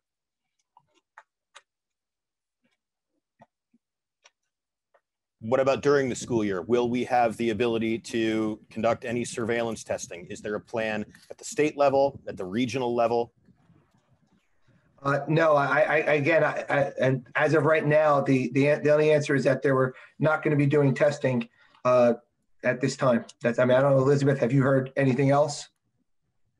No, I think that's true. And I think part of the reason is because it won't give us any information. With the level of disease in Vermont, it's really not necessary. And and again, it's a one-day thing. If you test negative today, it doesn't mean tomorrow you won't be positive. And we have so few cases that it's not expedient. And it also, what somebody mentioned to me is that, when somebody gets a negative test, they tend to think, oh, well, I don't have to wear my mask today. It gives them a sense of like freedom to not follow some of the mitigating things that we're doing. So they're not interested in doing, I think that if there was a large number of cases, if that happened, I'm sure that would open up the possibility of doing testing.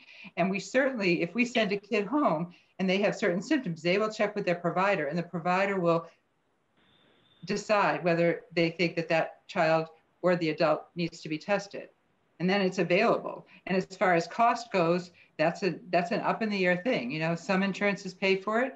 Sometimes it can be free. We can figure that out for kids. So if they need a test, we can figure out how they're going to get it and not have to pay for it. Did that answer your question? Jonas, does that yes, I will follow up if the opportunity presents itself. Great, thanks. And thanks again, Stephen. So Diane, Lindy, and Fleur.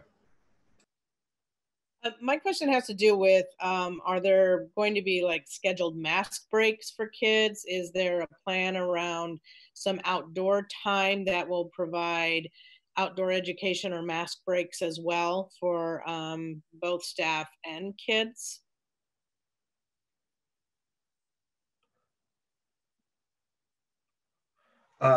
So I know we were, our leadership team has been discussing that. I've also received quite that inquiry from a member of the public who was concerned about, do we have to change our masks? So I know we've gotten a lot of questions about the masks.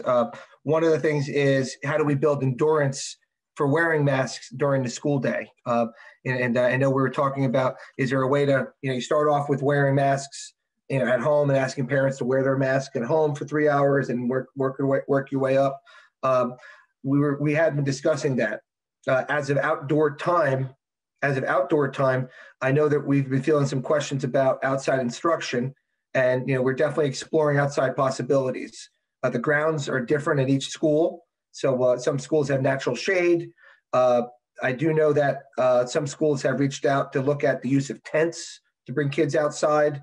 I know one school has asked parents to donate tents. Another school has asked the National Guard to donate tents. Unfortunately, the rentals for some of these tents are like $200 or $300 a day. And so is it physically, is that the best way we could put our money, or should we be putting more money into making sure we improve the indoor air quality of our schools and that's one of the things trying to figure out. I don't know if you have any, Elizabeth, if you want to talk more about the masks and scheduled mask breaks, because I know we did discuss this. Oh, I absolutely think that kids are going to need to take their masks off from time to time. There's no doubt about that. And we will provide that opportunity. I think the most important time, like in the hallways, in lines, places where they cannot keep 6 foot distance is more important, but they need to be able to have a break. And we haven't got the total procedure down as far as like how many masks and what they do with them, but they'll be able to put them in a bag, put them in their backpack, and have an additional one. We'll have plenty of extras for kids who need them. And I think there will be outdoor time. I mean, it might not be, and when they're outdoors, as long as they're keeping 6 feet apart, they'll be able to have a break. And we've also talked about some of the younger kids, developmentally, preschoolers. It's, they don't get that, but they need constant reminders, and they need modeling and reminders. And I know that the summer program has had no problems with it, really. These young kids, they've they've accepted it and they're wearing their masks, you know, and they need to be reminded on and off, and they may need to change a mask. That's true. But I think absolutely that's important. And people are aware of that, you know, and teachers are aware of that. So. And I also want to see if, I know Gillian is here. Gillian here. She's one of our members of the facilities task force. And I know they've been looking and talking about tents, and if it's possible to have tents or outdoor, what kind of outdoor things we can do. Gillian? Right. So in terms of some of the stuff for facilities, I kind of joke that it's the shopping task force, but really because, you know, of the PPE and the cleaning supplies and all that stuff, but really looking at, in terms of a lot of the things that we're ordering is what can we do that we can also have future use for. And tents, the rental of them is pretty prohibitive. And then the concern is about the big event tents. If we were to purchase some of them, the concerns about setting them up properly and the risk. Now, in terms of getting kids outside without masks, and I think this kind of also speaks to what Dorothy was talking about, is yes, I mean, kids are going to be sitting in rows, but within each of our buildings and sort of our settings, what do we have that we can use as extensions of our classroom? So while it's not formalized outdoor education, which is a really sort of specific curriculum, it's really about encouraging teachers to take kids outside. Maybe they have their mini lesson on reading and then they take their books outside and they read. Or maybe they practice being scientists by walking around and taking notes about what they see. But really, how can we physically in the buildings have kids in what we know is not the best practice setup? And then how can we be creative with what we're doing with them sort of beyond that? I know at Doty we're looking at, instead of having like one recess, how do you have several short recesses throughout the day? And I know that people are looking really creatively at the schedule. Because I know, I mean, even for adults, masks are hard to wear for a long time.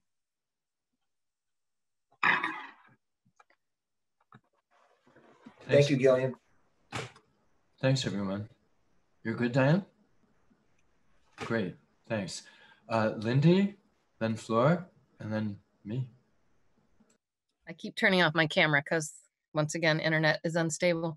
But my question is about the staff, and I don't think you can control families, but staff you have some control over their activities prior to when school starts.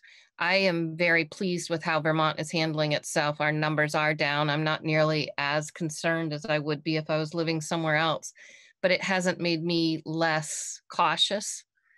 But I'm wondering about people who have gone to family gatherings in other states or done things outside of our state coming back. If there's anything that checklist or things that staff are going to have to be signing off on. So, I would think that one of the things is we do have, maybe I can even have someone from U32 talk about their procedure. And I will say that we copied their procedure for our central office and how when people come into our building now. So I don't know if Stephen or somebody else from U32 wants to talk about their procedure when folks do come into their building, because I think that's kind of like what we've been doing. And I also think we are also looking at some other technology pieces about using Basecamp to talk about their temperatures and things like that. But I think what you're saying, Lindy, is if they went out of state, is anyone asking them, hey, did you go out of state? Did you go anywhere? Right? That's your question, correct? Yes, mine is more not about walking in the building, signing in, and taking your temperature. Yeah, mine gotcha. is about kind of your contacts prior to coming into the building to teach the children. And you got together with all your aunts and uncles and grandparents in New Jersey. Yeah. So I have parents in New Jersey. What are you trying to? No, I'm just playing. It's just kidding, Lindy. I'm not going to New Jersey. Together in Alabama, I did not go. I'm not going to New Jersey anytime soon. So, but I will say that one of the things is, one of the questions is, have you been around anyone with contact? We do have those types of questionnaires when you walk into the building. I know U32 does have that. We've implemented it in central office. I did put a communication out recently to teachers and staff, saying that if you have to quarantine. You're advised. You're not allowed. You're really not permitted to go visit right before we start the school year. You can't put yourself into a situation where you have to quarantine for 14 days because you took a vacation in New Jersey on August 20th, if we're having teachers come back on the 24th. So we did put those things out there. And that is the expectation. Thanks. Thanks. Thank you, Lindy. Thank you, Brian. Fleur? Yeah. So I have a, I don't know if I call this a question, but how can I make sure that I'm supporting you in removing barriers so you can be there for all the children? And what I'm referring to is, to give you an example, like the ADM, if people decide to homeschool, for example, if some of our community members, because no choice is a bad choice, how do you reach out to us to make sure that we're either reaching out to our legislature to ask them to hold those hamlets for the ADM? And another one that it just came to my attention today is that the special ed especially has moved into compensatory model. So how can we make sure, do you feel that you have enough communication? I think you do, but how do we make sure that we're supporting you so that you can take care of the kids just like we're doing in the the PPE and stuff like that? Is there any other stressor that we can make sure that we're removing, so especially for special ed kids, to support that IEP processes? Yeah, so I can answer some of those questions, Fleur. Two of the, I know we did receive questions about, about homeschooling, and if parents go on homeschooling, is that going to take away our revenue stream from some of our families? So I would, I know some of the board members do talk to legislators. I do think it's important that when the legislature does meet in August, that they do hear from us, from our board, that we really hope that they will not penalize or to do a moratorium on homeschooling, because, and I think that there are a lot of superintendents and board of educations out there around Vermont that are asking their legislative delegations to consider this. I think it's going to be something that, if 45 out of 55 school districts ask their legislators, that might be something that they're only going to be meeting for, from what I understand, 3 to 5 weeks or 4 weeks when they do come back. And so they're going to have a lot of work on their plate. So if more and more boards and came with one united thing around that piece, that may be something that could help our schools. The other piece is, along the same lines, and it may be a little more complicated, is asking our, again, do it through a similar process, but asking that if we're taking, I don't know how many students we're going to be taking in to enroll into our schools, but hopefully, the money does follow the student in some ways. We are trying to implement the guidance that was provided by the state with Fidelity, and I believe we're doing a very good job of it. So hopefully we're not penalized for doing the right thing. So that, I think that would be very helpful, from a political, standpoint, and asking our legislators for that support. As for special ed, can you repeat the special ed question? I just want to make sure. And we don't need to get into details. The basis of the question is like, I hope that this communication is back and forth, and that you guys, if there's any way that I think by reading all the plan, I feel, there's too many, it's not going to be perfect for everybody. But at the same time, as a board member, we are responsible for a whole community, not just as individuals. So how can I make sure that we are being, supportive of you guys so you can make the best decisions? Is there anything that we're missing that? I would think that the school board's been extremely supportive. We're having weekly meetings. You probably have been putting in, you put up the hours, you almost put a 40-hour work week into the summer already just on board meetings. So, I think you're doing it. And again, just talk, those two pieces I think are going to be huge moving forward. Thank you. Thanks. Is that good? So in my case, I think I can do no better than follow the example of Stephen Look and yield to you, Jonas. Thank you, Scott. I will take that opportunity. So let me ask, see my menu options here. So it's become clear that the binary option between 5 days in school for elementary kids and fully remote means just that. I've seen guidance in a couple of communications from principals that families who choose the remote option, those children will not be allowed to participate in any in-school activities, including recess or outdoor walks or things like that. And I just wonder what the logic is there, right? That we are, it sounds like the district is confident that the PPE and safety measures and protocols in place in the buildings are enough to prevent a transmission or an outbreak, or at least mitigate that the best we can. But I wonder what the logic is for preventing kids from participating in probably the most safe activity possible, which is recess outside. My family is really concerned about this. We hear a lot about the social aspect of schools, and the kids' social lives. We've heard, feedback from a number of parents and community members who think that the remote learning option is too rigid. I will see what happens with that. But the opportunity for kids to interact socially with the members of their cohort, right, who they are going to be isolated from during the year if they choose the remote option, and will be in a remote only cohort.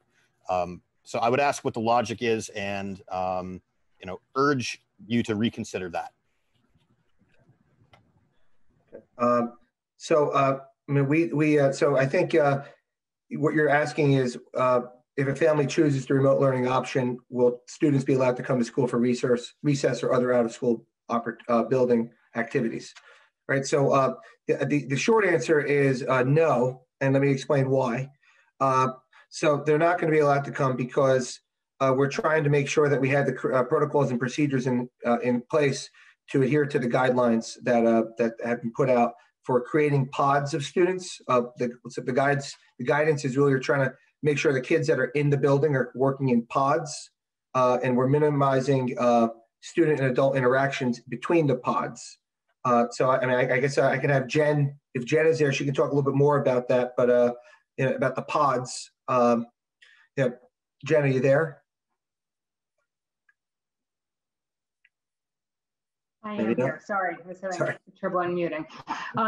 Yeah, so we've been talking, in addition to all the teaching and learning information, about the health and safety guidance, which encourages us to minimize the interacting between groups of students and adults as well. So I know that principals are working hard to set up schedules and places to go in the school, in certain classrooms and outside, that minimize the mixing of those groups, so that we can protect the well-being of our students. And so our need to do that means that we're not able to sort of risk other exposure to folks who aren't within that pod. That's the primary reason that we're thinking that right now.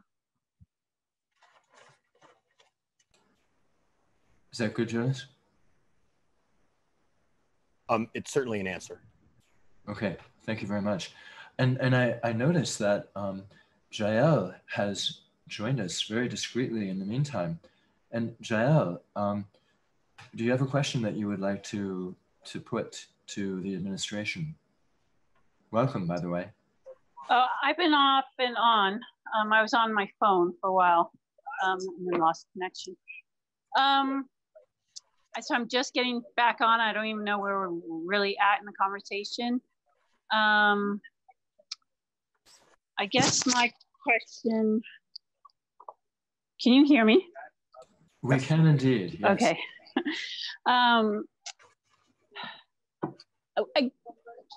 I feel a lot better after hearing from Kat. You know, I feel like everyone is really thinking about the mental health of students and kind of the stress that this will cause, as well as the stress that this will cause teachers. I've heard that some schools, not in Vermont, but in other states, are looking at going to half day to alleviate the kind of the stress to masks, wearing masks for such a long time. And I'm very concerned about that. And I did hear Gillian say that there would be more recess time. I'd like a little more detail on that. But one concern, I guess, for me personally is if a student is placed in a pod with students that she or he is having a hard time with, if they're able to move to a different pod, or if they're stuck with those same students for the whole entire year. Like if there's any issues around bullying or just things like that, if there's any wiggle room for students to change their classroom or their pod. I have a lot more questions, and just for brevity's sake, I will ask that one. Thanks, Brian. I'll let you allocate the speakers. I think we have to be open to that. I think developmentally, we want the child to be in school, right? We want children to be in school, and even if there was no pandemic, the bullying, if a child is getting mean-spirited activities against him or her, we would need to try to get to the bottom of that and find a resolution and give the child some counseling and coping and try to find ways to stop that from happening. So I do think that we have to be open to that possibility, but we have to also make sure we do this. If something like that does happen, we would have to do that in a medically sound manner. I see Stephen is. Yeah, I would offer, so the idea of a pod at the middle and high school level is there's actually two levels to it. There is both a classroom level where we're putting about 15 students in a class that we're going to keep together as much as possible, just that 15, but we're also going to have a larger group that's the team that's going to be about 60 students and 6 to 7 teachers. And so if there was a need to move a student during, any time, and in fact, we've already talked about at some point in time, we do want to mix them up, so when it's appropriate, we can then take the groups of 15 and remix them some within the group of 60. And so we just want to make sure that we don't start in a situation where kids are moving around too much as we get used to everything. And so, we're trying to think of ways that we don't want kids to have to sit with the same 14 other kids for every day for the entire year. I don't think any of us would want that. And so we are going to look at ways that we can certainly mix them throughout the year when it's appropriate and when it's medically, when it looks like the virus is at a spot where it allows for us to do that. So we certainly are taking that into account. Thank you very much. I believe, and if I have missed anybody, I apologize, but has every board member had a chance to ask at least one question? If I missed you, please shout out. Otherwise, what I'd like to do, everyone has been so patient and so focused. How about if we take a 5-minute break and then come back and pick up and we'll take it from there. Any objection? 5 minutes. Return, let's say 8:29. 8:29, see you back here. Thanks. I'm back. Refreshed, I hope. So we're at this point, we're at a bit of a fork in the road. if there's an appetite among board members for continuing, we can. If you prefer that we move on, we can do that as well.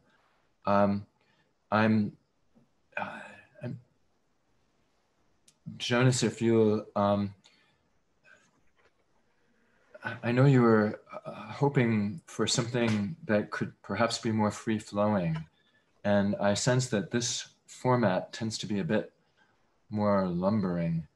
I'm not sure exactly how we might improve on it. Well, Scott, now Chris. that everyone that has wanted to ask a question has, we could open it up to folks who have more questions without going necessarily in order. I mean, you did a very good Supreme Court job so far of taking question after question, but if I think opening it up a little bit would be helpful. Okay. Any objections to continuing, say, for another 15 minutes and just freewheeling it? Scott, this is Steve. Look. Thank you, Stephen. I don't object to some time for additional conversation, but could we move that later in the agenda and get through the action items that we have and then go back to the discussion? I'm absolutely open to that, and I see the wisdom in it. If nobody objects and nobody thinks it will sort of interrupt the flow, which we've already interrupted by taking a break anyway, let's then do that. And if again, if there's no objection, we will have the continuation of 4.1.2 board Q&A after 6.2. We agree by consensus? Yes, Jonas, go ahead. I suspect I'm in the minority here, but I would object to that. The consent agenda and the personnel actions should not take more than a handful of minutes, and I would prefer to get more questions on the table and more information in front of this meeting before we do that. So Stephen, I think I would join Jonas in that so that we don't lose members of the public who might be very interested in this topic as well. Okay, so in that case, what if we then just continue 4.1.2 after 4.2.1? Will that work? Will that not work? Maybe I should say. Okay. Good. Then let's go to the central office renovations, and then we will return to board Q's and A's directly thereafter. So, Brian?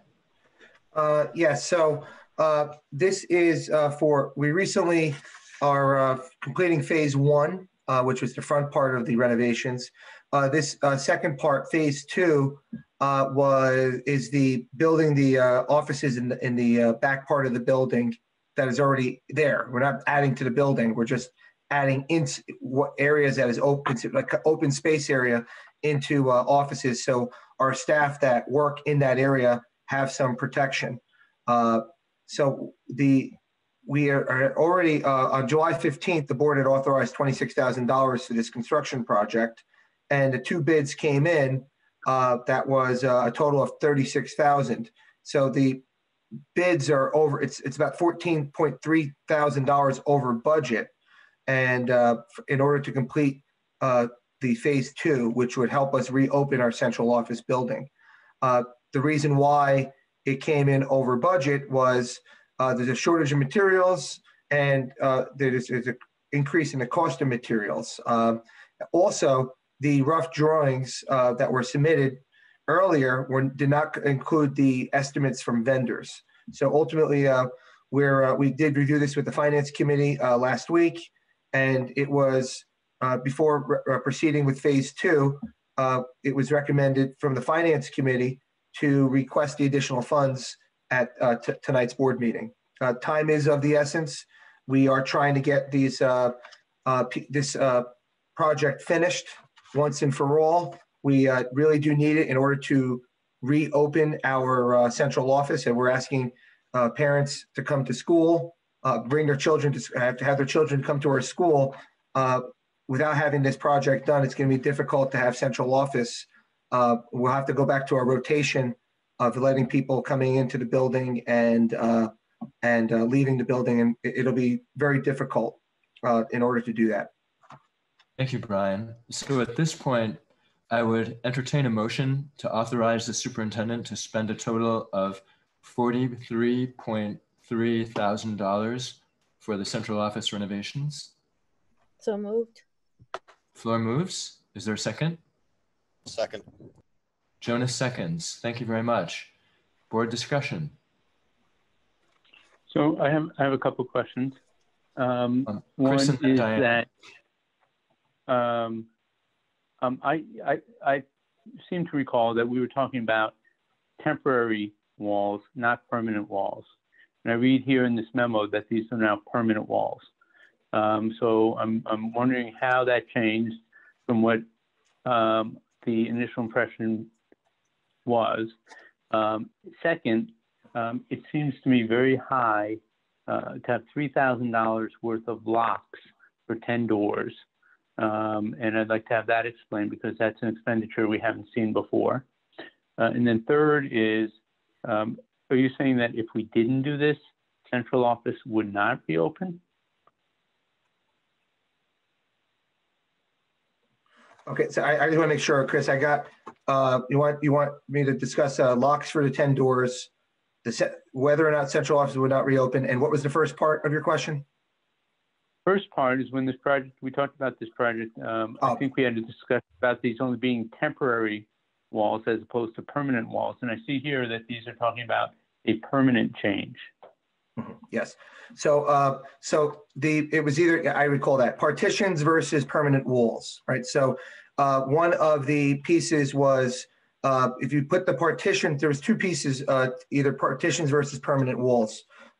If we have partitions, it is my understanding that may not be reimbursable under the CARES Act. We're trying to get money back to help pay for this. So I believe that is one of the biggest reasons why by having the permanent walls. The second piece was, and that leads into the part about the locks for the doors, is in the age of school shootings and hopefully this never ever happens here in our district, but partitions are not necessarily as safe as having a wall to protect staff in an office area. The other piece is the partitions would also, typically when you put up partitions in an office area, they're typically up there for, they become like walls. So so the idea was to basically build the permanent walls for that reason, for the safety reason, and also for the CARES Act. It's my understanding that we would get money back to pay for it. No guarantee, but I understand it does qualify for reimbursement. Lori, do you want to comment on that piece? I also wanted to say there's a delay and a backlog in getting partitions. The architect let us know that it is unknown if we could even get these in the next couple months. So that was one of the reasons why the architect had recommended permanent walls. As far as the CARES Act, we are on the list. We've submitted our request. We have submitted it with the permanency of the walls, but if we had to revisit that, we could. It just is unclear how many months we'd have to wait to get those partitions. One of the things the architect said was most schools that put in partitions, they're there forever anyway. They never take them down. So they're not as structurally sound for safety reasons. What's the other question? Oh, on the locks, yes, it costs around $200 a door for the equipment for the locks. And it's about $100 to have them keyed and installed per door. So the proposal that we had 4 doors, and there's actually 10 additional doors. So I hear you, Chris, this is the first time you've heard of this, but And talking to Brian, we felt like this was the time when we're going to be putting in 4 doors anyway to do the other 10. Yeah. Did we answer all the questions so far? And I think he also wanted to know about central office not reopening. But so I do know that it's going to be. I mean, central office could reopen. It'll just be very difficult because we'll have to have a rotation of some people coming in and out, and because they won't be able to have everyone in that area. So I think, could central office reopen? I think it'd be very, very difficult. And I don't know if it would be a great look for the district if we're asking folks to bring their children to school, and yet we're not having our central office fully operational. As for the locks, for the 10 doors, those are something that a $3,000 expense could just fall within my purview as superintendent to just request and get it done. Currently, none of the doors in central office have a lock. So I thought that was a pretty serious safety concern. Again, in the age of, people don't want to think about it, but in the age of school shootings and, God forbid, we definitely want to make sure that our central office staff is safe and has that. So we put it in there really, Chris, because if we were going to ask to have someone come and do this work, it would just be great for them to also do this do this job as well. That was really the reason. Thanks, thank you. Diane? So I guess I'm a little confused as to how we're here again. And I'm a little worried that we'll be here again next time in terms of a request that, and I think it comes back to maybe we should have asked better questions in terms of what an estimate was in terms of a commitment or an RFP. But I guess that's my biggest concern. We increased it last time. Now we're going to increase it again. And what happens if we come back next month or next week, whenever it is we're meeting again, and it's another 10 to 20? So that concerns me. Yep. Lindy.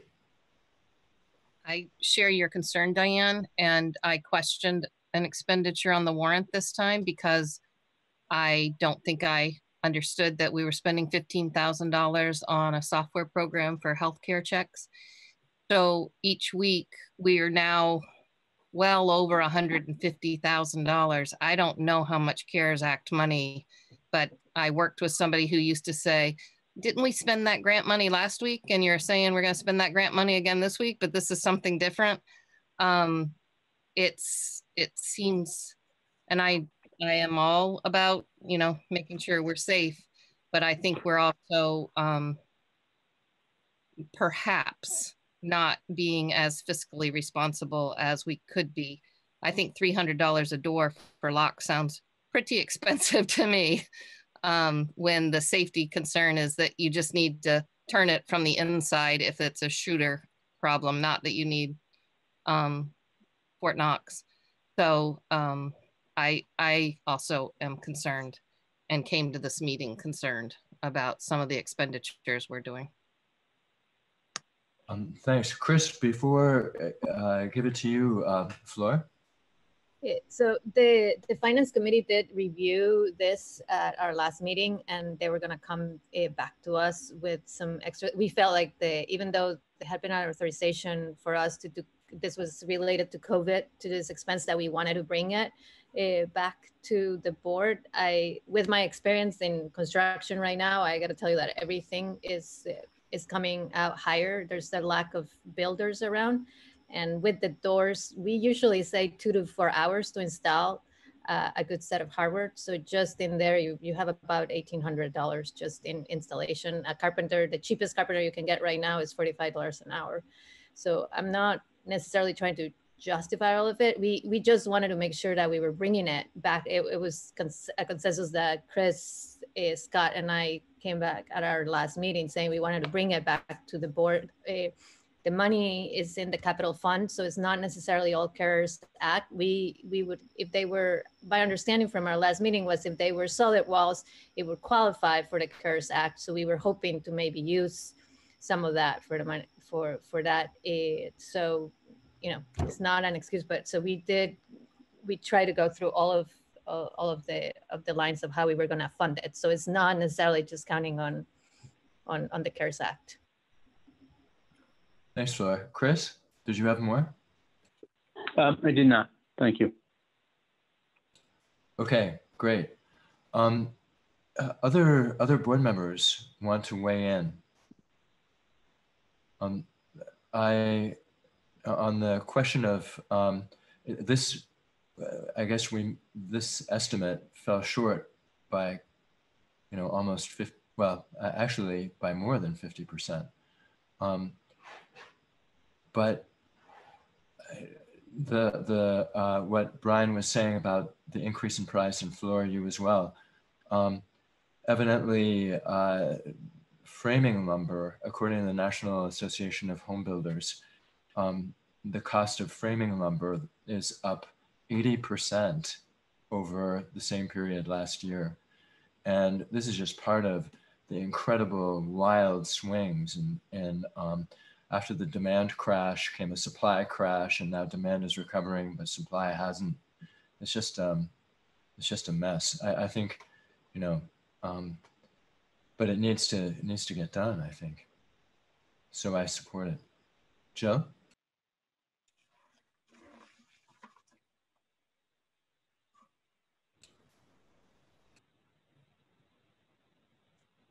Sorry, I wasn't actually raising my hand. I was just sort of putting my head in my hands a little bit. I'm not really sure how to respond. I am concerned about. I did hear from at least one member of the public about the previous estimate. So this is, and I'm feeling, I think, like Diane, like maybe didn't ask enough questions the last time around. So I'm just a little, but we're in the middle of it. So I'm struggling a little bit with how to recommend that we proceed. So you were doing a Fauci. So I was, yeah, exactly. Listen, we Italians have to stick together, okay? Great. So are we ready for a vote then? I would say Jill has a better arm than Fauci, though. Oh, I don't think so. I don't think so. I'm terrible. Great. Well, someday we'll get a chance to compare, Jill. Anyway, so if you're ready, Diane. So I guess my question is this a firm quote so that if we vote tonight, because then we're going to be further down that road of no return, is there potential that we're going to come back with an additional amount? So I mean, I hesitate to vote yes, and then we're going to get another 10, 15, 20,000. It was an official bid that the architect solicited. So we do have it in writing as if it was ready for a contract. So at this point, it should be enough. Okay, now I am raising my hand. Okay. So what would happen if we voted no? What would be the outcome?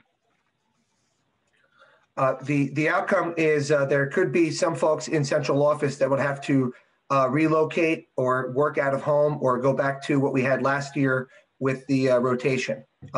Because they're right out there in the open. That would be one of the things.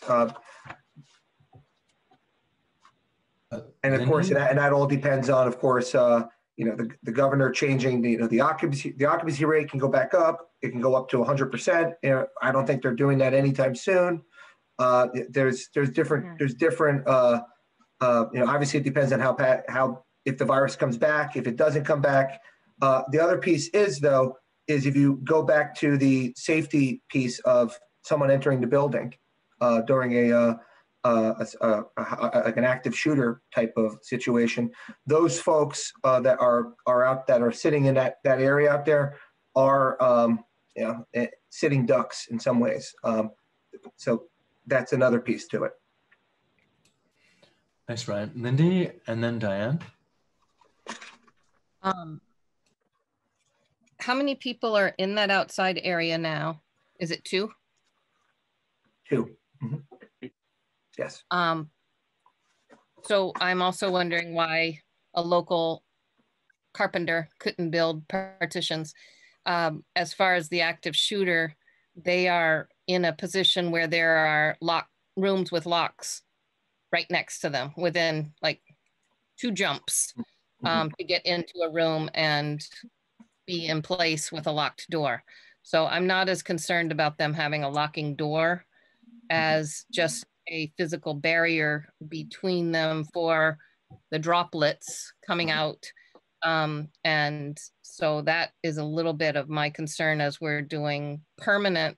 I just keep thinking about so much of this permanent, and then come December, everything's put in storage. All this equipment, all of this stuff we're spending money on is going to be over and done, because I have that kind of attitude that this is all going to be, we aren't going to live this way the rest of our lives.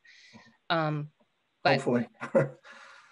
the 2 people there, everyone else in that building has individual rooms. So I can see where a partition could work. Diane? So I guess a clarification, I thought it was going to be plexiglass. So I thought that we had talked about, and what was described was that it was going to be a plexiglass, because we expressed concern over closing in the interior as people went in. So again, I'm just very confused as to how we got here. So the plexiglass is phase 1. So when you walk into the building, you'll have a, if you walk in to your left and right, you'll have plexiglass in there. That was phase 1. Okay, thanks, Fleur.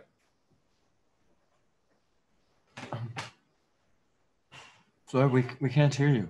Sorry, I apologize for that. This would be an investment. This was a plan that was there before. These partitions were never built before, so it won't have a ceiling. So it's the back side of the office. So not every. I think they have too many people right now, if I'm not wrong, at central office. So there's 2 people, even the filing. So it's something that for years we've been saying that we might do, and now it made sense. So the drawings were there from before, it just never got built.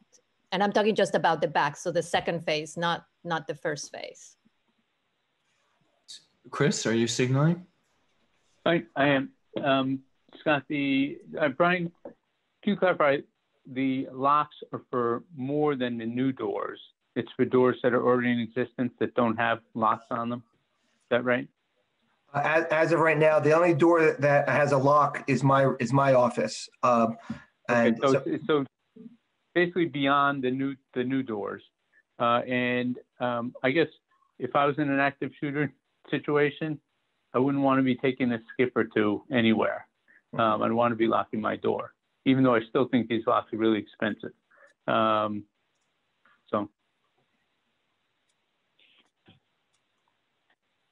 Thanks, Chris. Scott, this is Steve Look. Please, Stephen. And I apologize, my camera's off too because of funky stuff. I'm trying to summarize, and I think I'm known as a fiscally conservative member of the board. I think the administration needs to hear, and I suspect they've heard very clearly, that if you want money, bring a solid plan. And I know there's a rush, but it would still be preferable to have some kind of a blueprint or a sketch and a plan and a little more detail.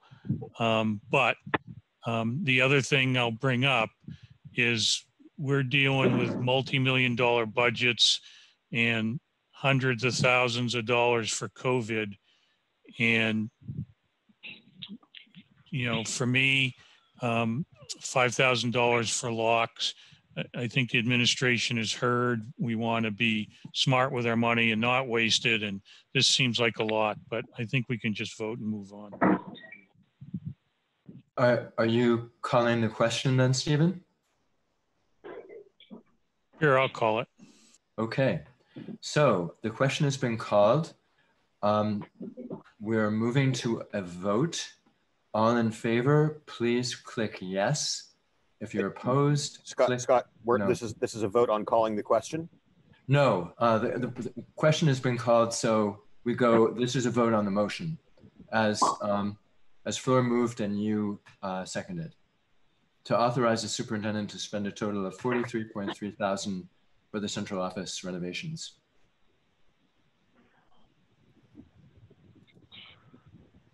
Unless, here's where my Robert's rules is a little hazy. If you call the question, that closes debate. It would take, I think, a 2/3 majority of board members to keep debate going. And if we didn't call the question and just decided to take a vote, would we avoid a vote on 2/3? No. This is. Sorry, I'm.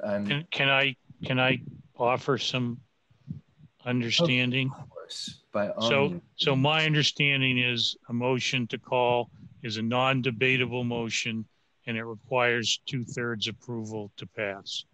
If it passes, then the debate is closed. Thank you, Stephen. Thank you. Yeah. Okay, so, it's a learning process.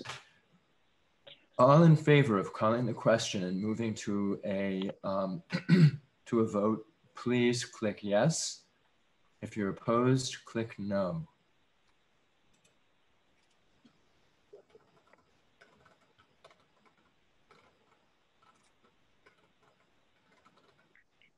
Great. That question has been called. So now, all in favor of authorizing the superintendent to spend a total of $43,300 for the central office renovations, please click yes. If opposed, click no.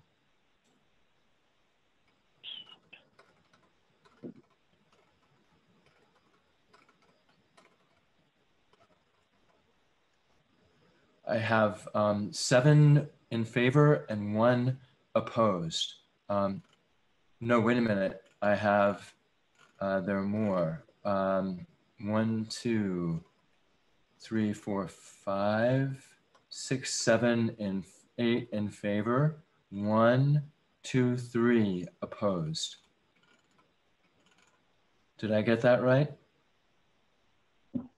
Okay, 8-3 in favor. So the motion carries. So thank you, everyone. Now, back to where we were at 4.1.2. Since we're still kind of in the same zone, Jonas, would you like to just kick it off? I would be happy to. So this is a couple of parts to this question about notifications and communications. So who will be responsible for communicating public health information and updates to school communities? And are those communications planned daily or weekly or ad hoc as necessary? And I'll mention a little background about this. The daycare where we send our 3-year-old sends updates each time a member of the school community is ill for whatever reason, to give people information about how much illness there is going around, and updates on the status of COVID tests. And that's been extremely helpful for us, making decisions each day about whether to send our 3-year-old there. So, will school communities will be notified of illnesses and absences without identifying those who are ill, regardless of the known COVID status of those who are ill? And will school communities be notified of the status of COVID tests of students and staff when they occur?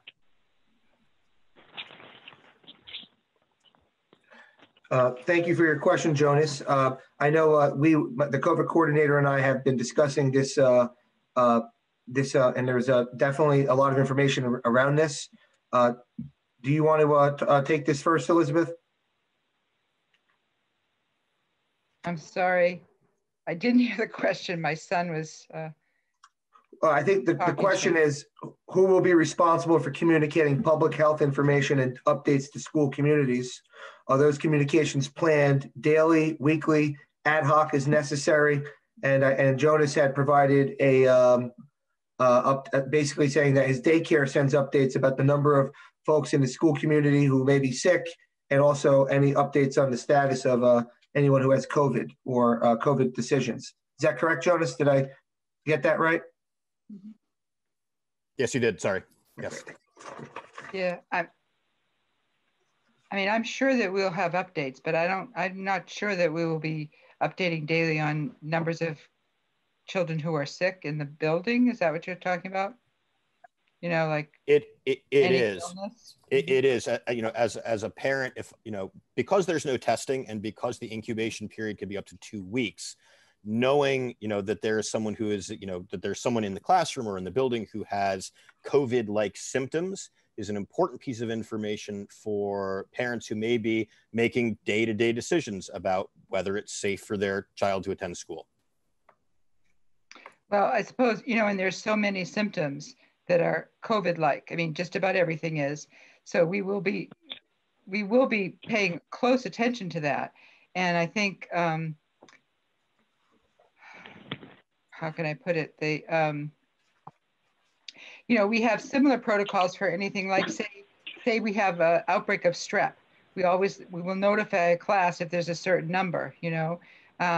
And the COVID symptoms, I don't believe we're gonna, you know, I don't know. We could talk about it, and I'll talk about it with Brian as far as what kind of information makes sense, you know. And if we have like, I mean, even in a flu epidemic, if there's a certain percentage of kids out, then that's something we haven't had to do that, but we would consider closing the school, you know. So I think that, does that make sense? I mean, I understand what you're saying. And daycare is a smaller operation than a school as well. So, and I also think that there could be a challenge if a child is out with COVID-like symptoms and we send something home.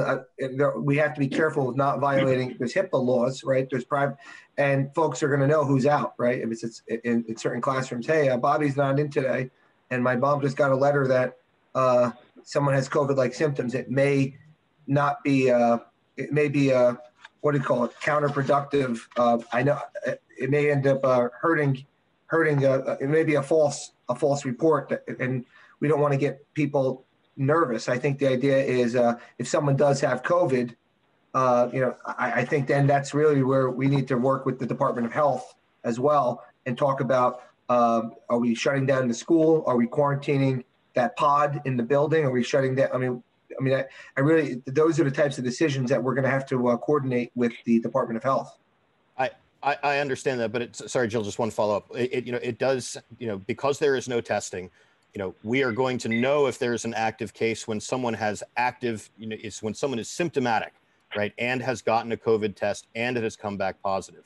And there's no way to know, you know, how long that person, you know, in that event, how long that person has been, you know, circulating in the school building, and, you know, what has happened since then. As a parent, I would hope that there, you know, obviously you have to balance competing interests, but I think more information is better than less information. Yep. Well, I had my meeting tomorrow. It's a good question to also ask. It's a good question to also ask tomorrow as well with my weekly meeting with the secretary. Thanks. Jill? I just wanted to say that I think the question I'm hearing you ask, Jonas, is really like, what is the communication going to look like? And so I just hope that Brian and Elizabeth will just take away that broader question, because I think I'm hearing you say you're going to need to make it, you know, decisions maybe even on a day-to-day basis. And so how will that communication be? It sounds like you have an example from obviously a much smaller place probably than a school that maybe would just be instructive to share. You know, my observation of anxious people is that they do better with more information. I think everybody's going to be plenty scared. So I don't think we have to worry about scaring people. I'm not especially worried about that. I'm more actually worried about not giving people the impression that, or making sure people understand that they're getting all the information they need to make their individual decisions for their families. I think that will be more reassuring. So I think it's just a broader communication question. So, I mean, the two questions I got out of this this particular conversation is, what will communication look like if someone is sick with COVID, and what notification will be given, and how will it be given, right? Not just with COVID, I think I heard Jonas saying not just with COVID, but with even symptoms. So just a sense of and that's where I think it does become sort of technically challenging or operationally challenging. But it sounds like at his daycare, they're saying, just this number of kids are sick. And then Jonas can say, wow, 5 kids are sick. I think I'm kind of done for today. Or, well, 1 kid is sick. Well, who knows? Maybe it's allergies. Mm-hmm. Okay. Chris, are you signaling? Speak for you, Jonas. I was just trying to, I don't know. Okay. Thanks. Chris? Yeah, Scott? Yes. I have a couple questions. One is kind of circling back to the idea as to whether remote learning students can participate with other students, like in outdoor activities at the elementary schools. It seems to me that we have a policy that opens up extracurricular activities in school to homeschoolers, statutorily endorsed policy, and why that wouldn't also apply to remote learning students who essentially have the same type of school students do is not clear to me. And the second, I understood from Jen Miller-Arsenault's recitation that it was basically a health-based issue, but then I hear, and sorry, Stephen, for picking on you this way, Stephen Dellinger-Pate talking about the pods at U32 being 15, but you know what, not strictly 15, because people don't want to be stuck with the same 15 people all the time. So, I guess there's a health concern, but not a strict one. And it seems to me that if we're still trying to maintain social relationships and unity amongst our students, because they're still all our students in the same school and eventually we'll be together again because the COVID won't last forever, that we should seriously rethink any exclusion of the remote learning students from participating in the activities that they can, and not use the pod system as an excuse not to do that. And then the second question I have, and it's kind of along the same lines, is I'm not clear why the 7th and 8th graders who fall within the age, as I understand the new studies, the age vulnerability that older high school students have, why they would be in school and not alternate week by week, similar to the 9th and 10th graders and the 11th and 12th graders in the middle school. It seems inconsistent, particularly since they're in the same school. And I know the governance is that, or the guidance is that K through 8, but when it's a different school building physically, it seems like it would be more consistent to have 7th and 8th reflecting what the high schoolers are doing. Thanks. Well, it's Stephen. You want me to take that one, Brian? Yeah. First, Chris, I hope I didn't mischaracterize the teams and the pods. Kids are going to be in the same 15 student group exclusively, unless we decide to move them within the 60 student group. And that's not going to happen on a daily basis, probably not even on a weekly basis. So that probably needs to be explained better when I write it out. But the other part is that when we're designing our 60 student teams to be exclusive from other parts of the building. So our 7th and 8th graders are not going to interact with each other. The teams are not going to interact, and the teachers are not going to interact either. So we're going to have those designed so that they're apart from the high school entirely. But speaking to the need to keep those students in a hybrid system versus being there all day.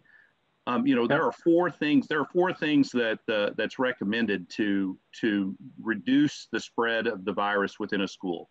The face coverings, the physical distancing, having pods and groups, and then hand washing, hand hygiene. If you do those four things, then you greatly reduce the potential of any kind of spread within your school. And so we think that given the numbers in our classes, we're going to be able to provide the physical distancing. We're going to, you know, work on having the masks. That's that big push for everybody, is to wear masks on a regular basis, and we're going to really enforce that.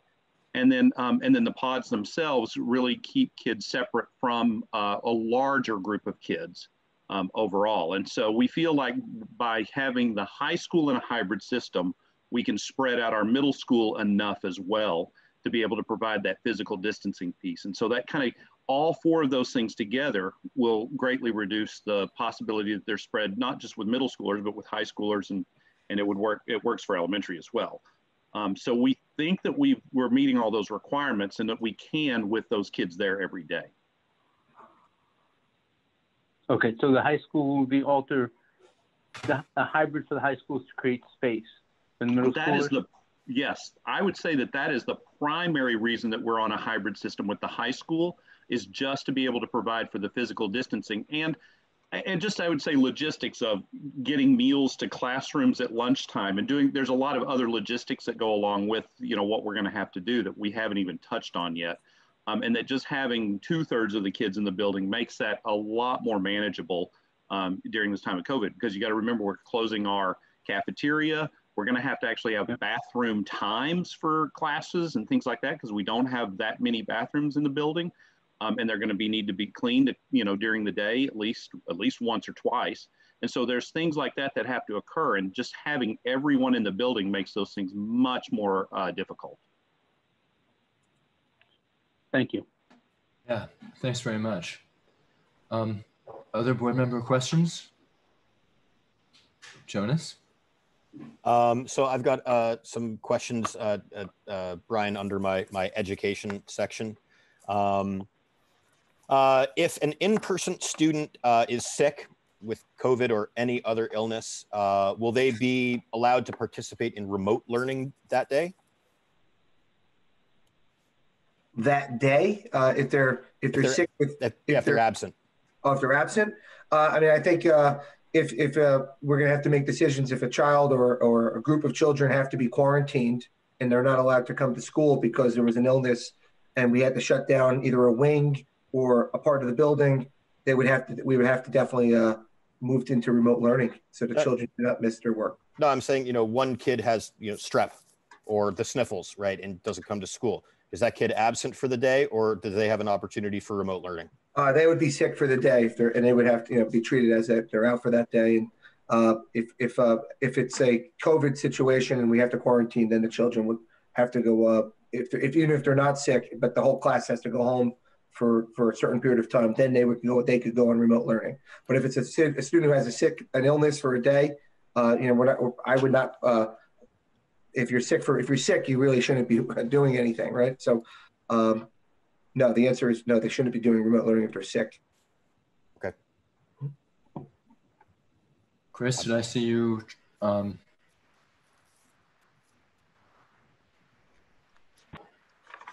muted. Okay. I didn't put my hand down. Sorry. Okay. Lindy. That last question from Chris just made me want to clarify. The children whose families decide on remote learning, they will be in their own cohort. Is that correct? Such that you wouldn't just have a sick child join that class because there's already a plan going on for that cohort. Is that correct? That's correct. Yes. Thanks. If I might recognize myself, I guess, for a question. It seems, well, there's this teacher movement called Refuse to Return that seems to have started out in California. And one of their criteria for returning is that there would be 0 cases of COVID for the county in which they're located over a period of 2 weeks. And in Washington County, Vermont, over the past 2 weeks, there's been something like 2 to 4 cases of COVID confirmed with very low positivity, test positivity rates. It is entirely possible to meet that 0 cases for 2 weeks if the community is all on board. And we tend to look inward at ourselves as an organization, but has any thought been given to what we can do, what different things we can do in order to, instead of basing our actions and basing the community members' mask discipline and distancing, et cetera, on fear, to turn it into something that's based on solidarity, on self-respect and respect for others, and so forth, knowing that if they act responsibly and effectively, that this will allow schools to operate and everything else that will fall into place thereafter.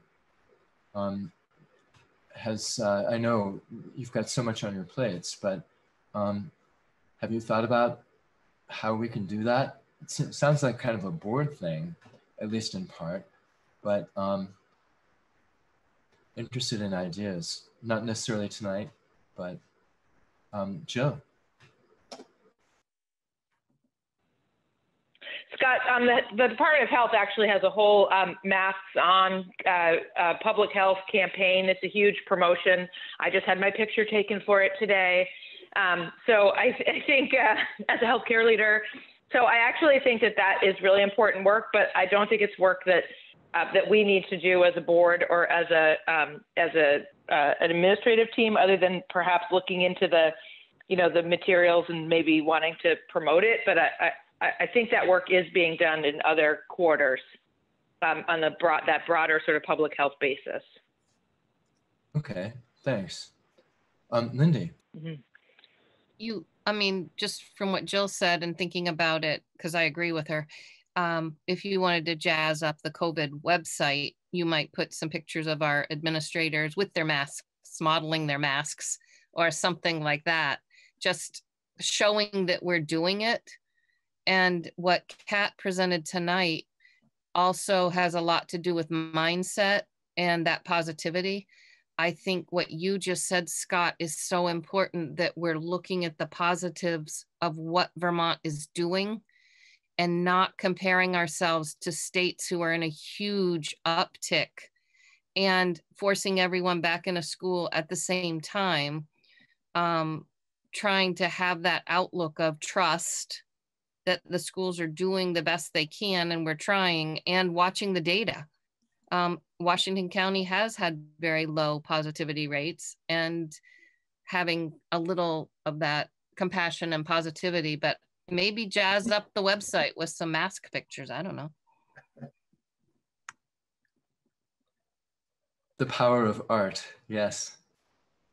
Jonas. I don't have the exact number in front of me, but I believe there have been 7 new cases and 1 death in Washington County in the last 7 days.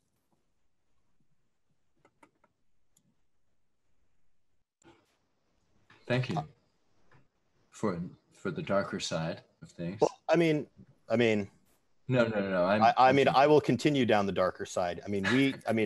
We are here. If we're going to go into discussion instead of Q&A. Yeah, that's. If opening schools full-time 5 days a week can happen anywhere, it's here in Washington County. Even with those, a case a day over the last week, we've been, extremely fortunate. But as Branch Rickey said, luck is the residue of design.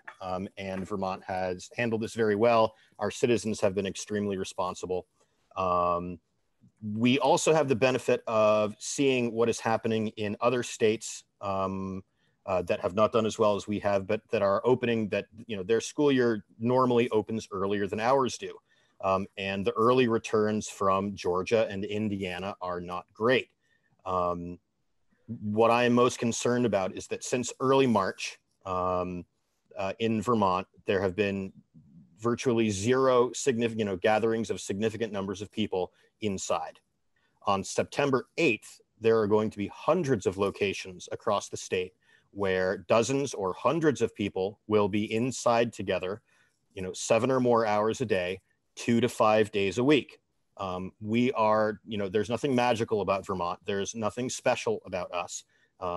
It can happen. And I think that we have, in addition to the responsibility, you know, the educational responsibility we have to our children, we also have a public health responsibility. And I'm glad that the administrator, you know, I'm glad, Brian, thank you for answering all these questions. Everybody, thank you for, you know, sitting, you know, and listening to me go on and on about this.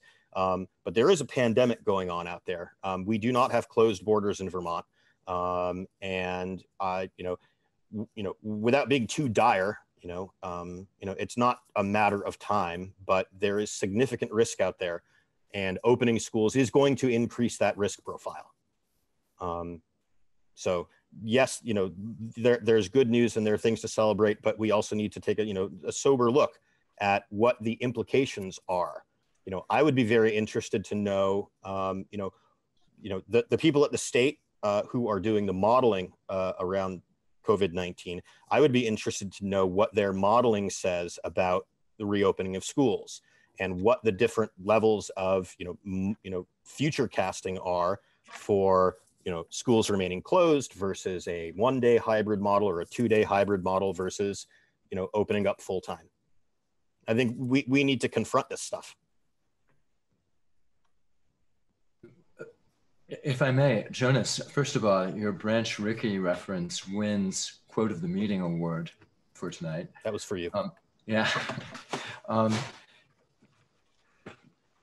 Also, there's the, if you follow the, as obsessively as some of us do, the graphs of incidence of disease in Vermont, there tends to be those blips that have happened since May, upward blips, tend to follow by about 2 weeks such events as Memorial Day or the last week of school or 4th of July. And the one concern that I have is about Labor Day weekend. There's clearly a lot of mixing going on. People may be getting together with relatives, with friends, sort of the last hurrah for the summer, and then back to school without a testing protocol or a kind of soft entry, if you want to call it that, that allows for any cases that might have been acquired to show themselves. So anyway, that too is a concern.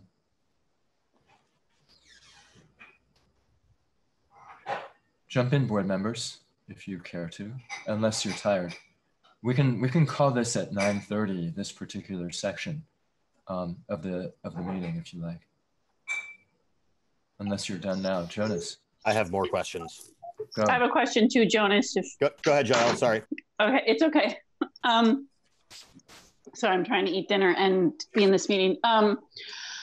So I want to actually go off of Jonas's first question, and maybe this was discussed, maybe I missed it, but I got tested for COVID and it took 14 days to get the results, and so I'm concerned again, like if a child has a scratchy throat or something, and they have to go home until their test results come back. Are they just going to be absent from school, or are they going to be able to be incorporated into remote learning? Because I didn't feel, it sounded like they would just be absent until they were either healthy or the test results came back. So I just needed more clarity on that. Yeah, currently, JL, we were looking at that, and that's a great question, and I would like to explore that further with the leadership team when we meet tomorrow. But currently the answer was, if the child has to go home, if the child goes home sick, they would not be participating in remote learning because they're at home sick. But I think if you're saying if a student tests positive for COVID, but maybe it's asymptomatic, what would happen? Is that the question?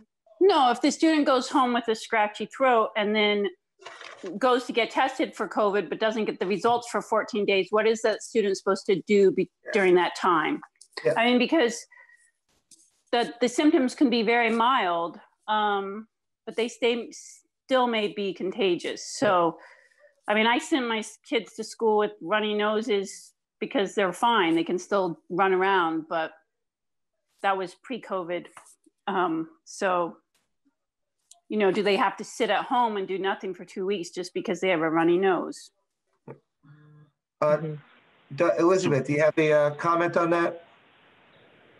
Yeah, I think one thing is that if somebody goes home with a scratchy throat and they check in with their health provider, probably they're not going to get a COVID test, but they might be monitored. And if they don't have a fever and the sore throat goes away, they can come back to school. I think that there is some allowance for kids who, in that situation, if they did stay home longer and they were asymptomatic, or they got a positive COVID test and they were still asymptomatic, they weren't sick, then there is some allowance for doing some remote work with their own class, the class that's in person. And it's similar to if somebody's out for a period of time and needs to make up work, but they could perhaps, they wouldn't join the remote group. I don't believe. I think they'd still be part of their class, but. Yeah, they wouldn't be joining the remote learning, the group that's already doing full time now. No, so they'd still be part of their class, and that teacher would be able to work with them and figure out how they would participate to not fall behind. So I think there has to be some allowance for kids who may need to be out of school, like you said, not really sick, but we're asking them not to come. And they shouldn't have to miss.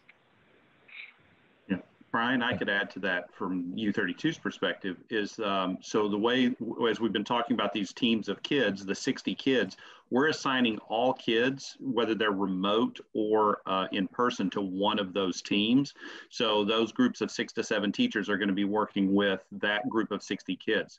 If some of them are remote, by choice of their families, we're building that into the teacher's schedule as part of their day to work with those kids. And that way, because we know that there's going to be these issues where if a kid ends up being quarantined for 14 days because of this, we want them just to be getting the same information as their classmates and being able to participate as much as possible. I mean, if they're actually sick, then they probably won't be able to do their schoolwork, but as much as possible. And I would also say that we haven't spoken much about this, but one of the other big things is we're putting in place is a learning management system. And I cannot speak as the expert on that yet. I have other people who are becoming experts on that as we speak. But what that will do is allow our students, and that's pre-kindergarten through 12th grade, they're going to be able to access lessons from their classroom on the learning management system.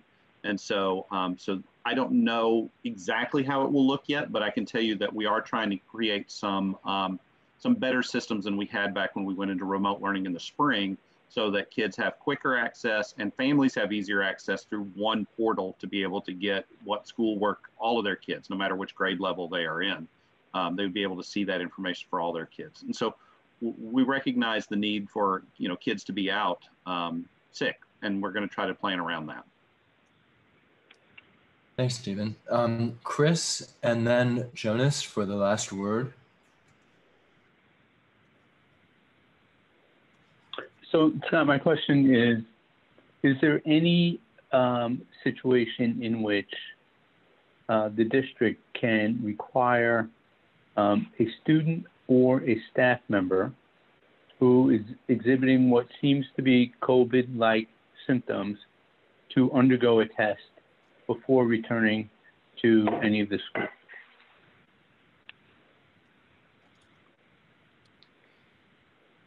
Want me to answer that? Yes, please. I don't believe that we can force anybody to have a test, but we can say that you need to check in with your healthcare provider, and that person makes that decision, you know, in conjunction with them. And it can be a team kind of approach. The school nurse can be in touch with the healthcare provider. But if they refuse to go and say, if they say, I'm not going to go to my healthcare provider, is there any protocol that would require assurance from a healthcare provider before someone returns to the school?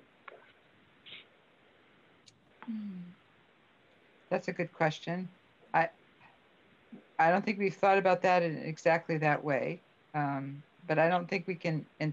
If somebody goes home because they have one of the symptoms, or they've made that checklist and they did, you know, there was some reason that they needed to go home or be excluded. And you're talking more about staff, right?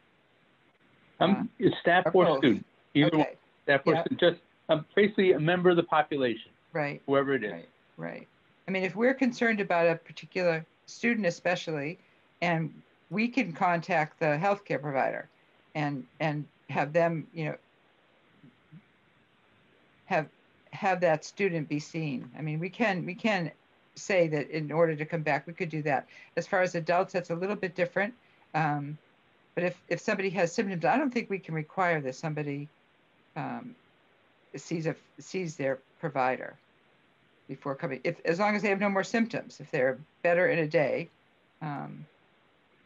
But if they do see a healthcare provider who says you need to have a test, then we would have them excluded until they have the results from that test. Okay, thank you. Thanks. Jonas, would you like to play us out? Well, Scott, it's hard to know which tune to play. I had a long set list written up. So I think I'll ask the most uncomfortable one.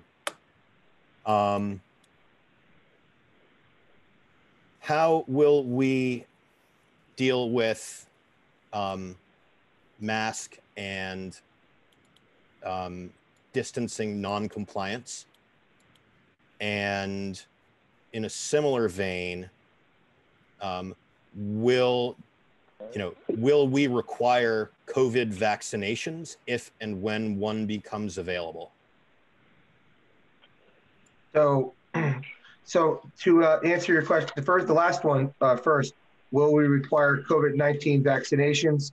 We're going to have to wait for guidance from the state. The state will end up ultimately, I imagine setting that because it's a vaccination. Usually most vaccination laws and requirements come from the state Department of Health. And I just want to make sure that is correct. I believe that is, but I just wanted to make sure. Elizabeth, do you have anything else to add about the vaccination piece? That's correct. I don't think we can insist that, you know, I mean, even regular immunizations, we can't insist. If somebody wants an exemption, they can have a religious exemption and not have a vaccination, and they can't be excluded. But, you know, it's a state mandate. It's not our mandate about vaccinations. Yep. And the other question, Jonas, that you asked is how will we address mask and distancing noncompliance? Yes. So I know Kat Fair talked about the trying to, you know, when kids are coming back, and we definitely we have all these options of discipline, right? To discipline a child when they're not doing something and it's being non-compliant. I think the first thing is we need to find out why they're being non-compliant and find out what is happening. But if it's just someone not following it because they think they don't have to, and we work with their families to try to let them know that you know, your child's not complying. Here's what could happen. Ultimately, I think we have to be prepared to tell the family and the child that you may have to be on remote learning.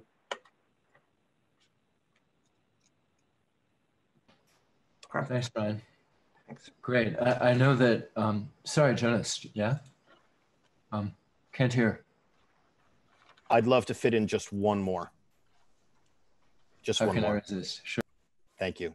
So this is about the separation of kids into in-person and remote cohorts. And it seems like there will be a wall, and I haven't seen any opportunities for, for cross engagement there. So, in the event that, I forget who said it earlier, that this is not what we're going to be doing for, I think it was Lindy, said that we're not going to be doing this forever. We won't have this pandemic forever. If that is the case, and I certainly hope it is, how will the existing, in-person class cohorts maintain contact and cohesion if some are remote in classrooms, which they don't know, and some are in person? And the last piece of this is, will grading be comparable for in-person versus remote cohorts?